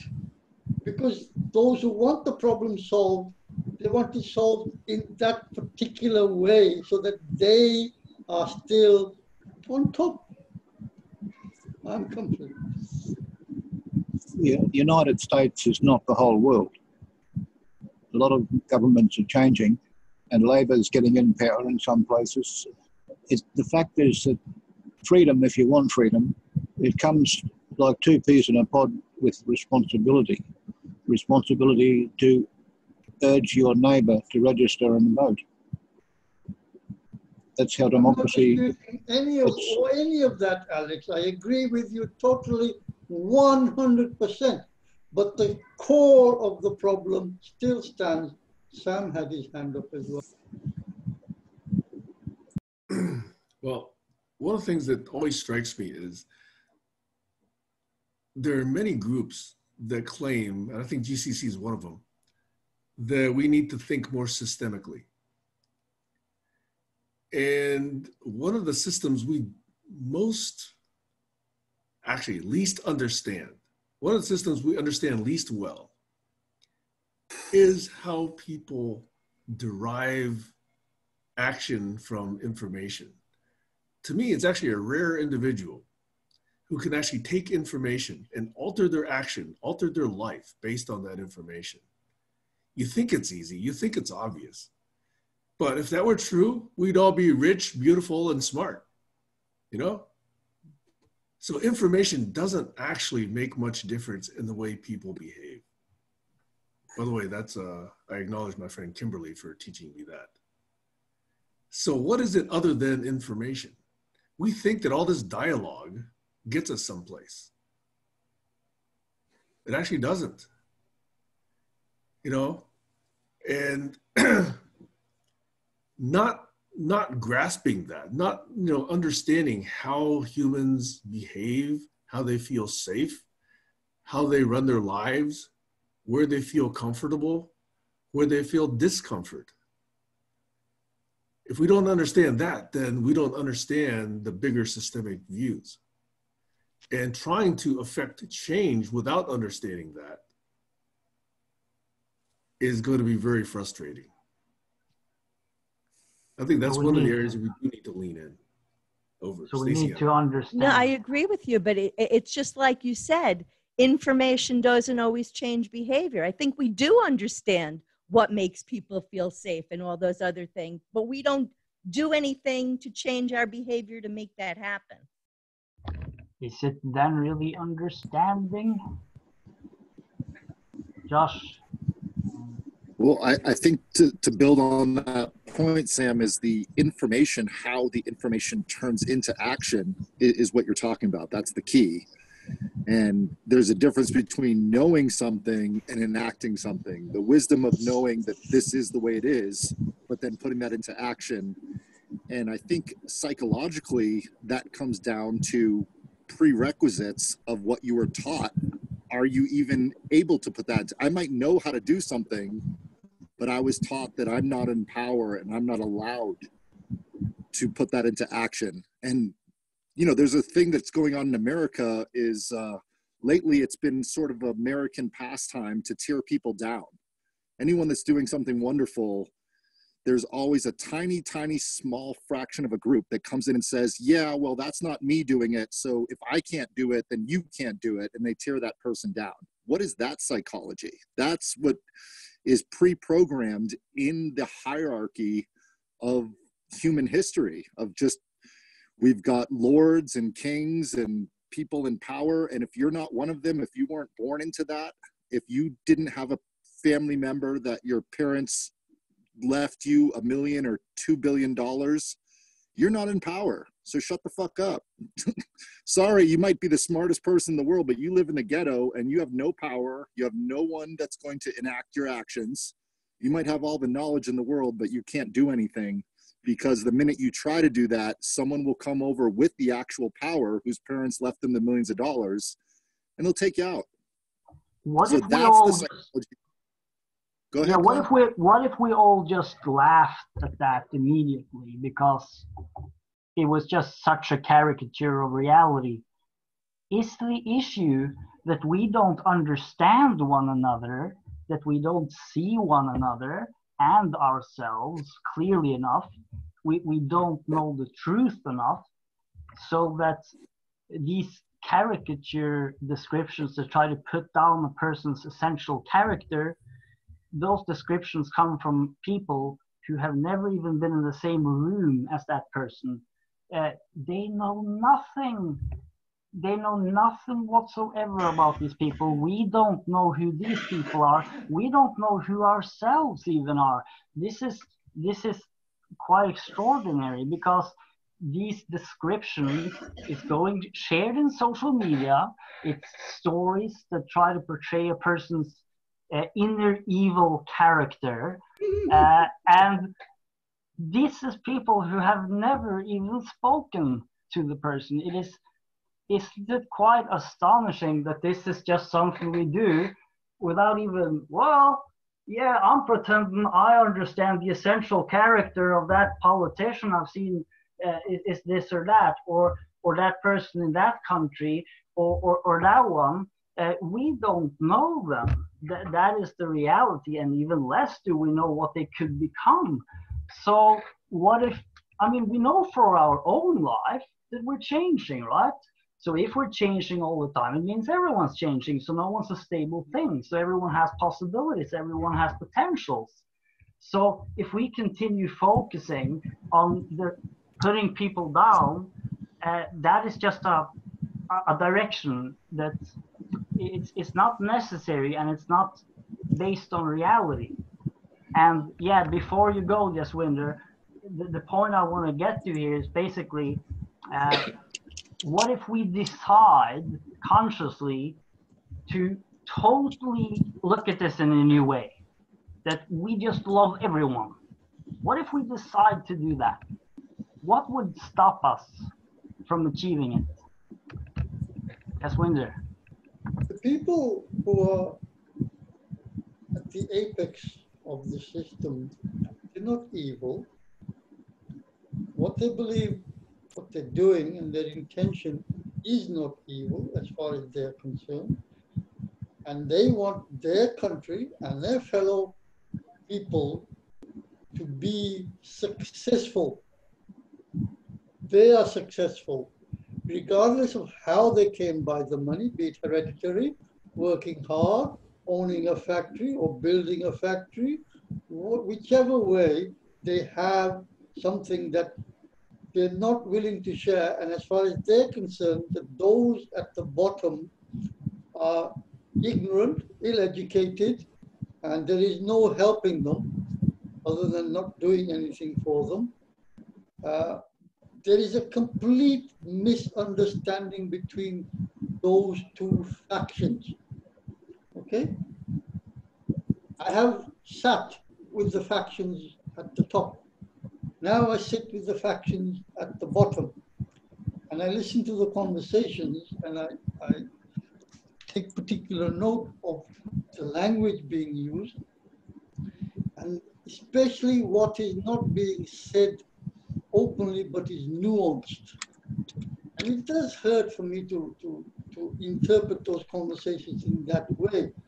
And that these, if you had, for argument's sake, say, a 1 billion worth of shares, not actual money, but they're worth 1 billion today. And that's your stock that you hold. And all the cash that you have is in your stocks. And you wouldn't be looking at the person who's sitting on the corner and thinking, if I can give him £100,000, dollars, whatever, and it wouldn't hurt me one little bit, but it would set that person up for life. That is not what would turn your mind. What you would be looking at is, Mr. Walton, he's making $4 million per hour, every hour, and it's increasing, and he doesn't pay any tax. Or even a lower bit, you'd be looking at somebody who's got 5 billion. I want to be a 5 billion billionaire. I want a yacht that's 23 feet instead of having a yacht that's 21 feet. These are actual stories that are current. That is a different mentality. So the people at the bottom are competing in the same sort of way. The one homeless guy's got a tent. The other homeless guy doesn't have a tent. And he's miserable. Okay, I can go and buy a cheap tent, one of those pop-up tents. I can actually buy 2 for the price of 1 and share them out. And then somebody comes along and breaks the tent. So there is an ongoing process. And the process is obviously more people engaging with those who are destitute. But at the same time, you have the people at the top saying, stop it. We will change the laws, that you can't do that. And they do. And they take well-meaning people, do-gooders who go out and feed people. They even lock them up or stop them. Take tents away from people who've been given tents so they can sleep reasonably dry at night.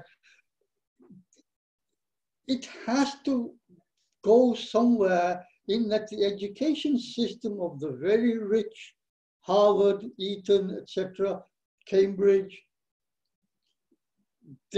what they teach there to the ruling classes is not the stories that are being taught to the non-ruling classes.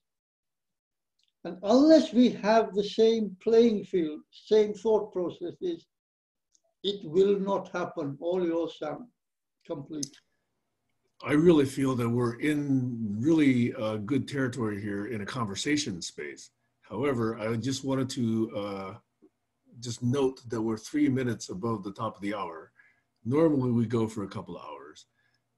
I've neglected my puppies a little bit too long already. I'm more than willing to leave this session open if you guys want to continue, or invite a round of checkouts for people who want to check out. I will go deal with my puppies, and I may be back if you guys are still going on, but just wanted to let you know from a sense of time. Okay. Well, thanks, Sam. I'm going to have to check out myself. So good to meet you guys. And Josh, thanks very much for the invitation. Yeah, thanks for joining us, Chris. Okay.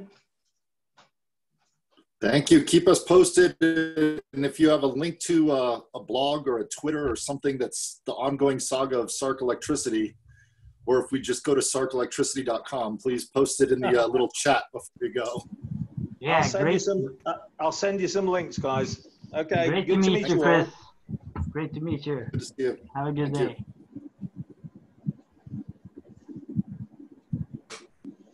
I think I'll just do a little checkout, unless, yeah, because I have to.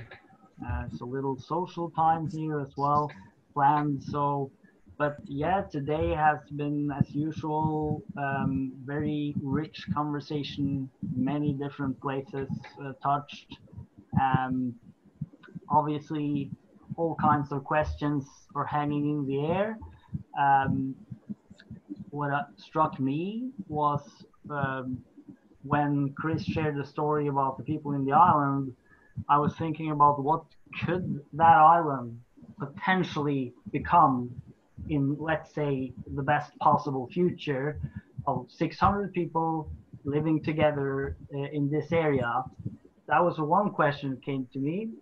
And then the other issue was what he mentioned about that there was distrust and misunderstandings between factions.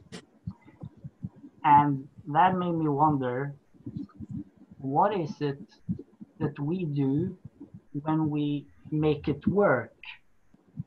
Like, is there a collection of, let's say, the finest moments that the people have had together? Because that's what it seems to all come down to. It has to do with behavior, it has to do with interactions, psychology, the whole movement pattern. And so if, let's say, we as humans have a long history, we've tried many kinds of arrangements, we've tried many kinds of conversations and meetings and games and encounters of all versions. So it's this large history right behind us. And also we've tried many kinds of micro societies, big and large. Then the question I would ask is, what have been the moments when, for whatever reason, we just make it work for a certain period of time? What has, let's say, been a really very good day? Has there been a day when it just really worked with a group of people? They had a great time. It was amazing all of a sudden. And what happened then? What were the conditions?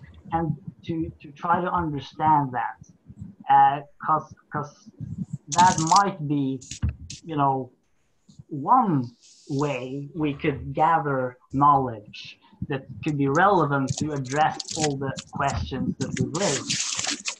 And then the question I had wondered before I came here was, and I was planning to ask it, so I will just ask it sort of at the end, is Yusuf Harari, which Joshua also was very inspired by, he made a case that in regards to the future of artificial intelligence, population increasing, technological development, we don't have the philosophical tools, perhaps, to really make us come through it in a good way.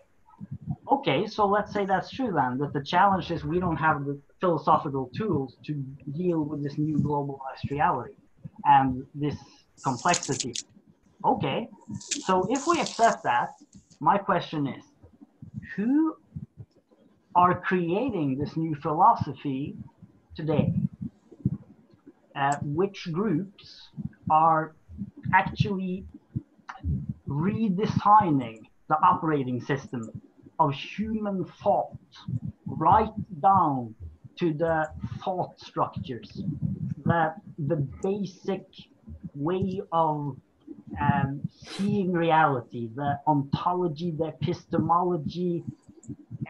Are there any groups today who are consciously trying to develop a philosophy that can work and work really well, so that we can all eventually get a global paradise-like situation, which of course is the best future that I'm hoping for.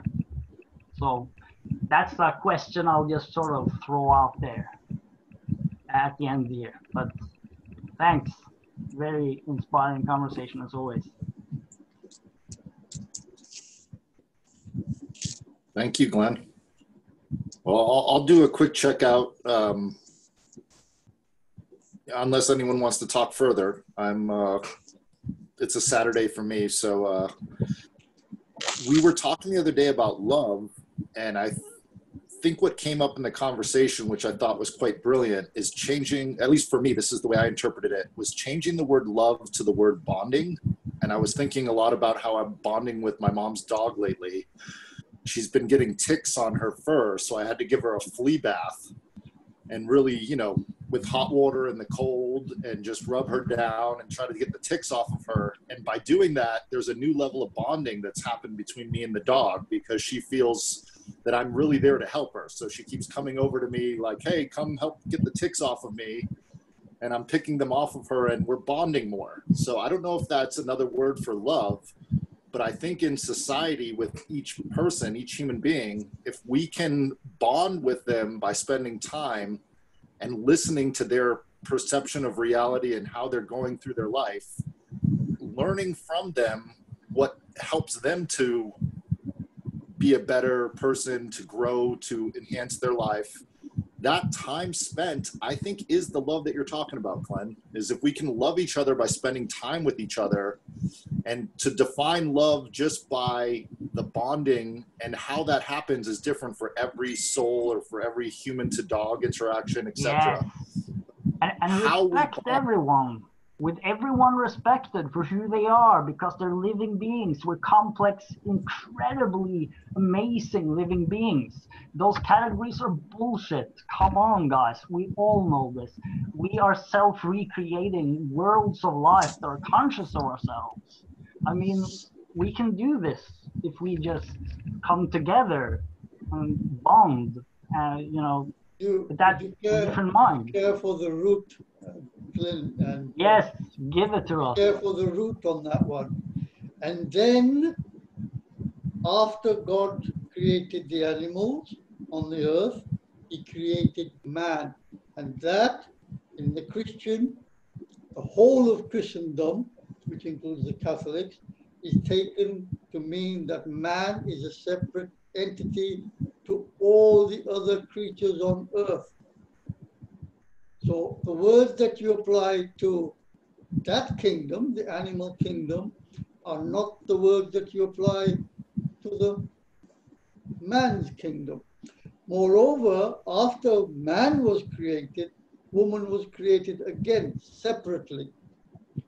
And dominion was given to man, not man and woman. So these nuances, although we tend to think, no, well, we've grown out of that, we don't know, they creep up in everyday language, not by reference to them, but by deference and not mentioning them and nuancing conversations in such a way that they still stand. So, moreover, when Christians wanted to have dominion over fellow man, they made the fellow man a beast. And it became a beast of burden. That still stands today. Unless that conversation is had out in the open, it ain't gonna happen. So there are conversations waiting to happen. And I'll go back to what I iterated before. It will happen slowly, proddingly, changing it a little at a time. A direct attack will build a wall, which is what's happening. I'm complete. I just want to say the bonding, the love and the bonding go together. And the dog was responding to the attention. And Doug Breitbart talked about that with the Values Foundation. Time and attention is what we bring. Time and attention is what we value and what we offer and what we share with each other. This is creating a bonding. Is it not? Is it a virtual bonding?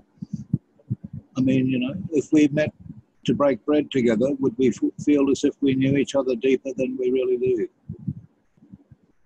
Without the Christianity and the evolution, I mean, Charles Darwin would argue about that God creating man. He'd say man created God in his own image. Anyway, that's a different conversation. I don't like to get into politics or religion when I'm trying to find a solution for barn raising. But that's where we reach, that's where we get to sometimes. Love and bonding are simple things to understand, and it doesn't need to get too complex for that. We've got the butterfly effect to consider. So thank you, Josh. Over. Hopefully I could check out before my battery completely dies. But what I wanted to say is that I think that we have a lot of miserable people in the world, and we're miserable because we're not being true to who we are. We're making sacrifices to fit in with the world, to achieve what the world and partly ourselves believe is success. And I think that when we're miserable, we act miserably to others. So I see a lot of people who have worked really, really hard to achieve a level of success, and they wind up begrudging others who they see as not having worked as hard as they have, or they're comparing where other people are, not recognizing that we each have very different, unique circumstances. So again, I go back to the whole thing is, first we have to know who we are, what is still causing us pain, because hurt people.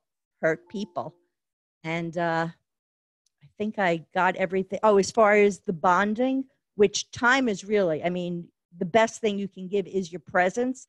However, if for whatever reason you're resenting doing that, it's okay to let somebody else do that for you. It's not for me to touch every single person in the world. So if I look at what's in front of me and I really tune in a little bit more, the people that need to meet and connect, they will do that. So again, this is a bigger topic, and I wanted Sam to be here to touch on the whole anger thing and getting through it. But it always comes back to the same thing. We have to know who each of us are individually first. And I don't think any of us know 100. I know I don't know 100%. I'm constantly learning, but I'm motivated to keep looking. And I keep myself with people that will help me to see that. And that does not happen a lot because it's a scary thing. And it doesn't feel good when you're feeling the judgment of everybody around you. And with that, I'm complete. There's a very good point Alex just raised there, which had escaped my mind for a considerable number of years. And a long time ago, when I was a youngster, there were 5 or 6 topics or subjects which were taboo. Sex, football or sports in general, politics, religion, and there was one other, at least one other, that we tended, or we were told by our elders, don't discuss these things and don't tell them who you vote for, etc. And of late, I haven't heard that, but Alex just brought it back to mind by saying he doesn't like talking about religion. And then he made a reference to God and Darwin and that man created man created God. So this is not the first time I've said this, but there are people who make these statements, but they don't want to talk about them. And that the statement that they're holding is the one that they're going to keep holding because they don't want anybody to talk about it with them to try and even change it. That is cast in stone. I don't believe in God, man-made God. You can't change my mind. Don't even try it. And that is the brick walls that we hit out there. Especially me, because there is no subject that's taboo to me. If it's not out on the table to be discussed, you shouldn't be here. If you hold something that dear, that you should be open to discussion and put your points forward as to why you believe that to be true for you and for probably millions of others. So unless that, it's like, it's a repeat and repeat. Unless we have these conversations, we're not going to move forward. So are we going to then suggest that, well, let's talk about what we're going to talk about first, so we don't upset people? Is that what we're going to boil down to? What's on the table, what's not on the table? I'm complete. All yours, Alex. You can talk about God without bringing religion into it, because if God's going to talk to you, it's a personal conversation between you and God. How is a man or a woman going to come and talk to us about God? Over. I'm just saying goodbye. Thank you guys, everyone. Thank you. Good to Have a see you, wonderful Josh. day. Good to see you. Very good having you, Josh. Bye.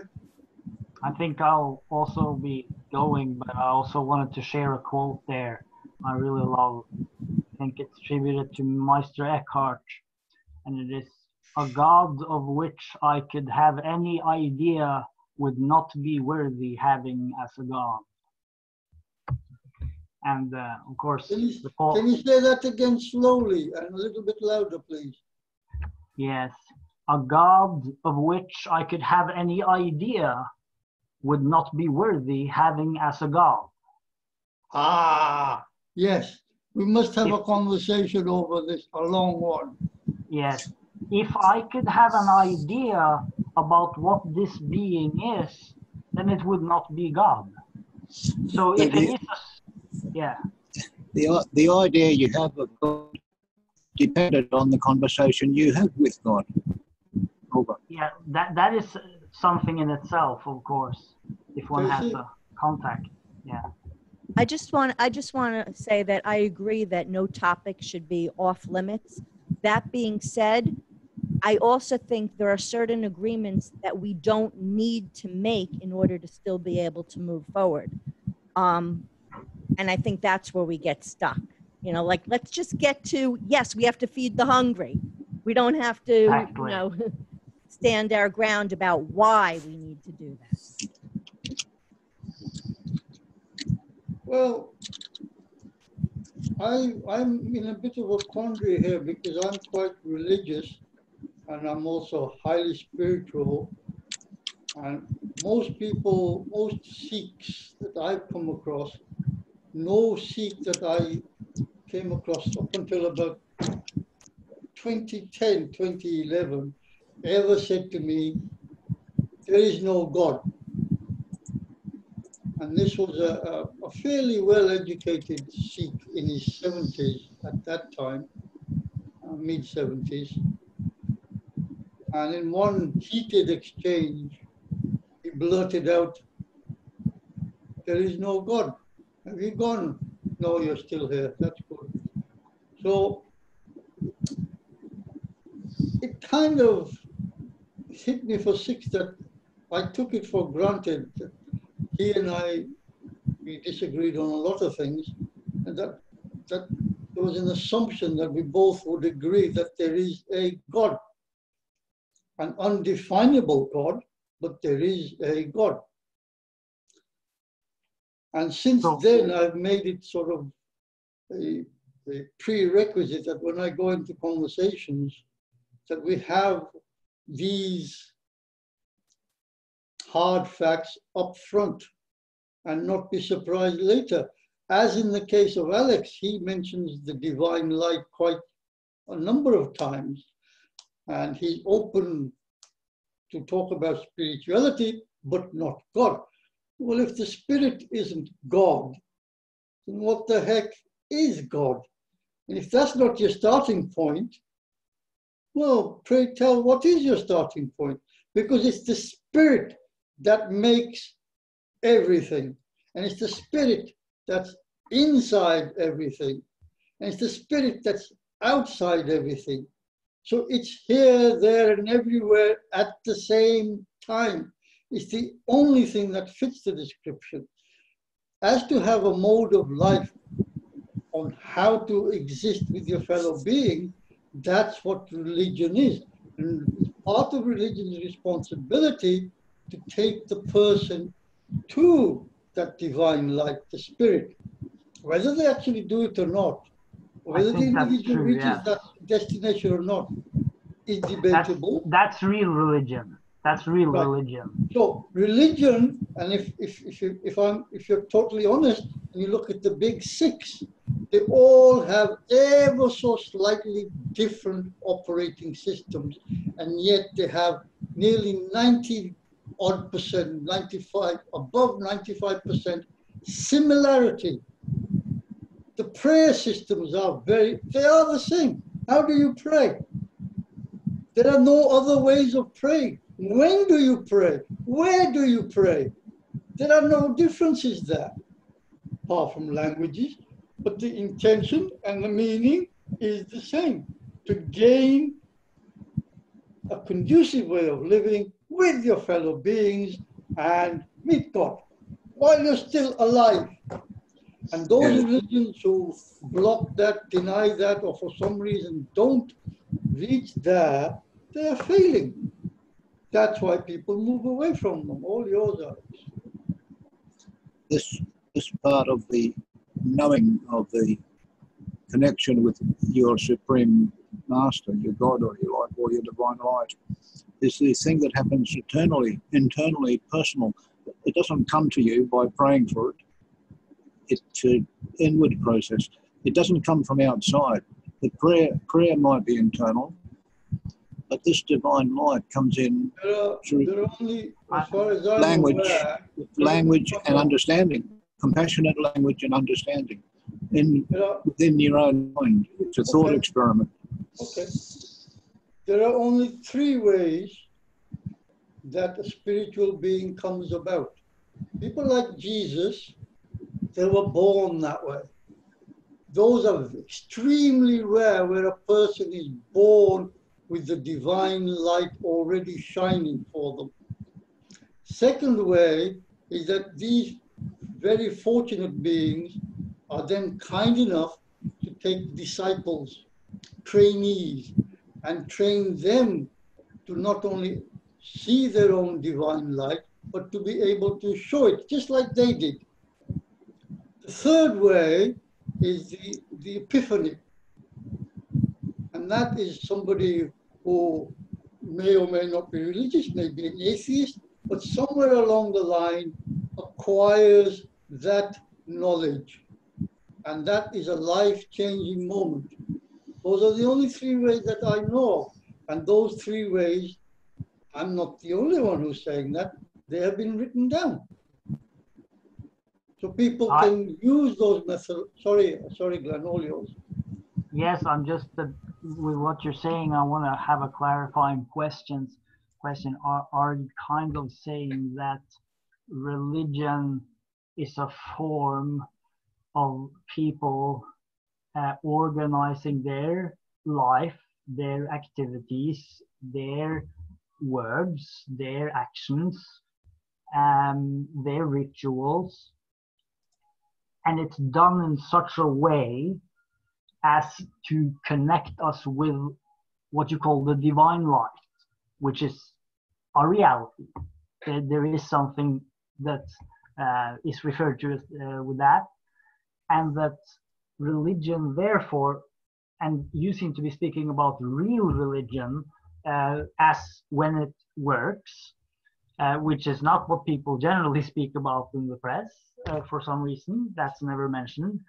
But when it works, it's a way for people to gather together, to pray together, to contemplate together, to share together, and also to sing and to celebrate, and also to sometimes perhaps cry and share difficult things.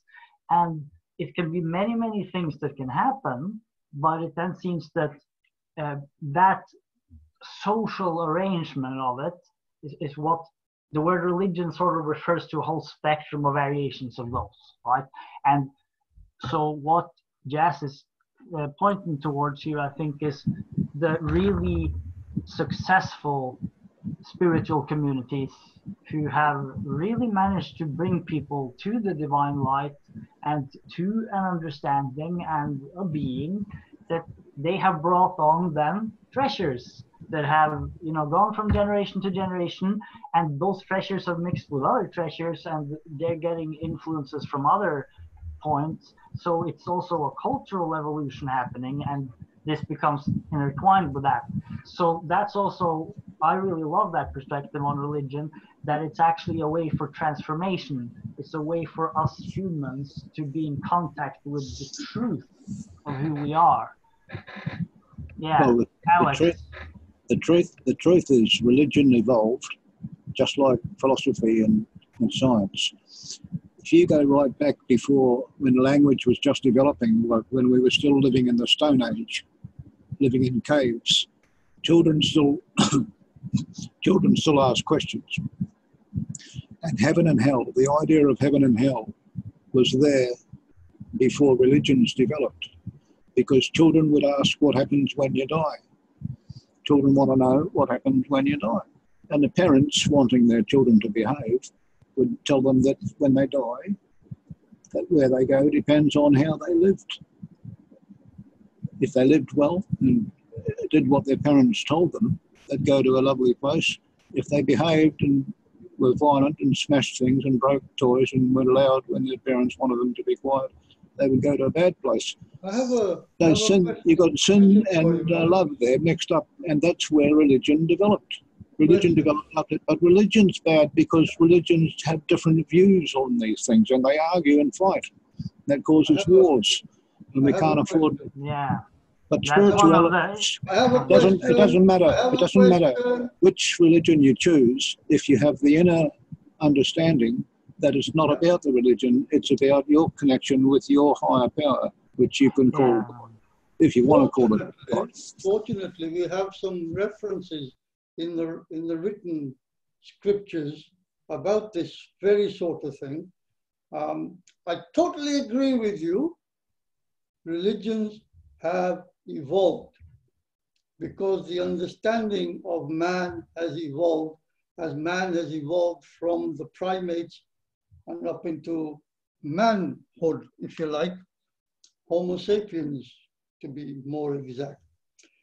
One of the first questions that arises in the Christian Bible is not heaven or hell, but it's the shame of Adam and Eve coming to realize that they're naked.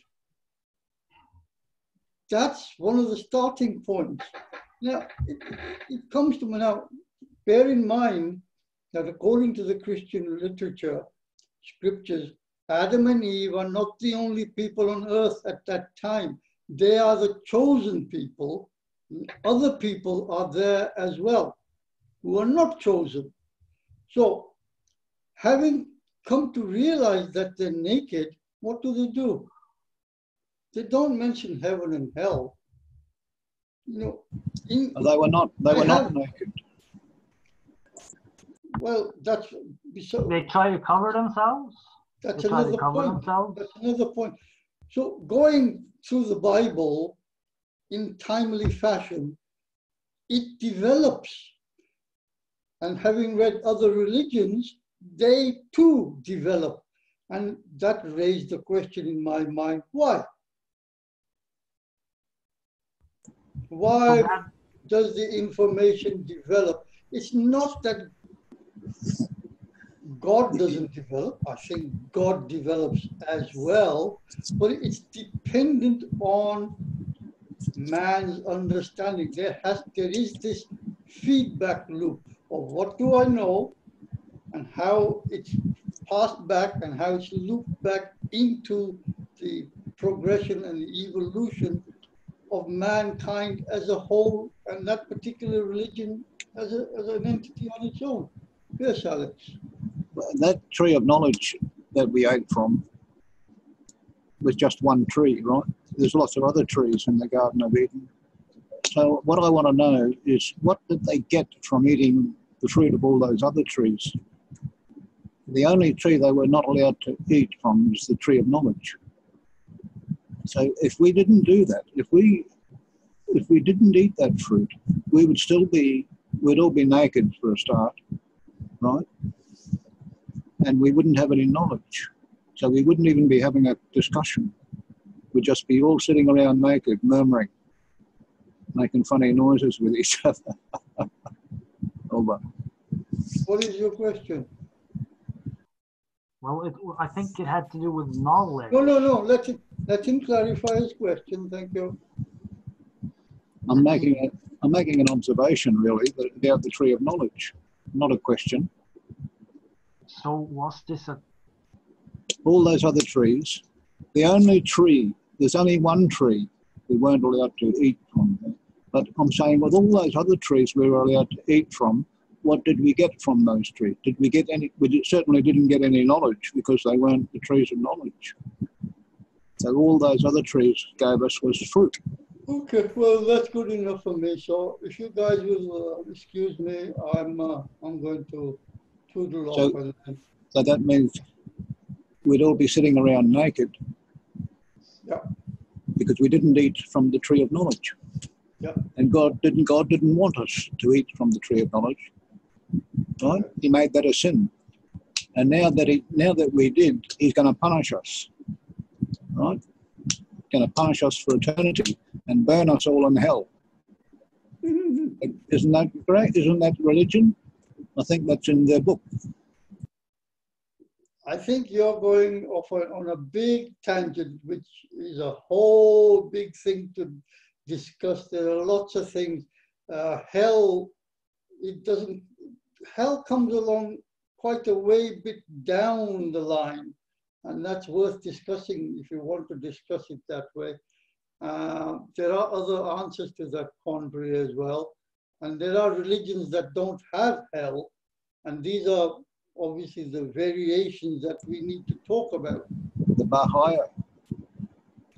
Okay, I'm going to leave it at that. It's been nice chatting with you, all right, take care. See you Sunday. Yeah, bye.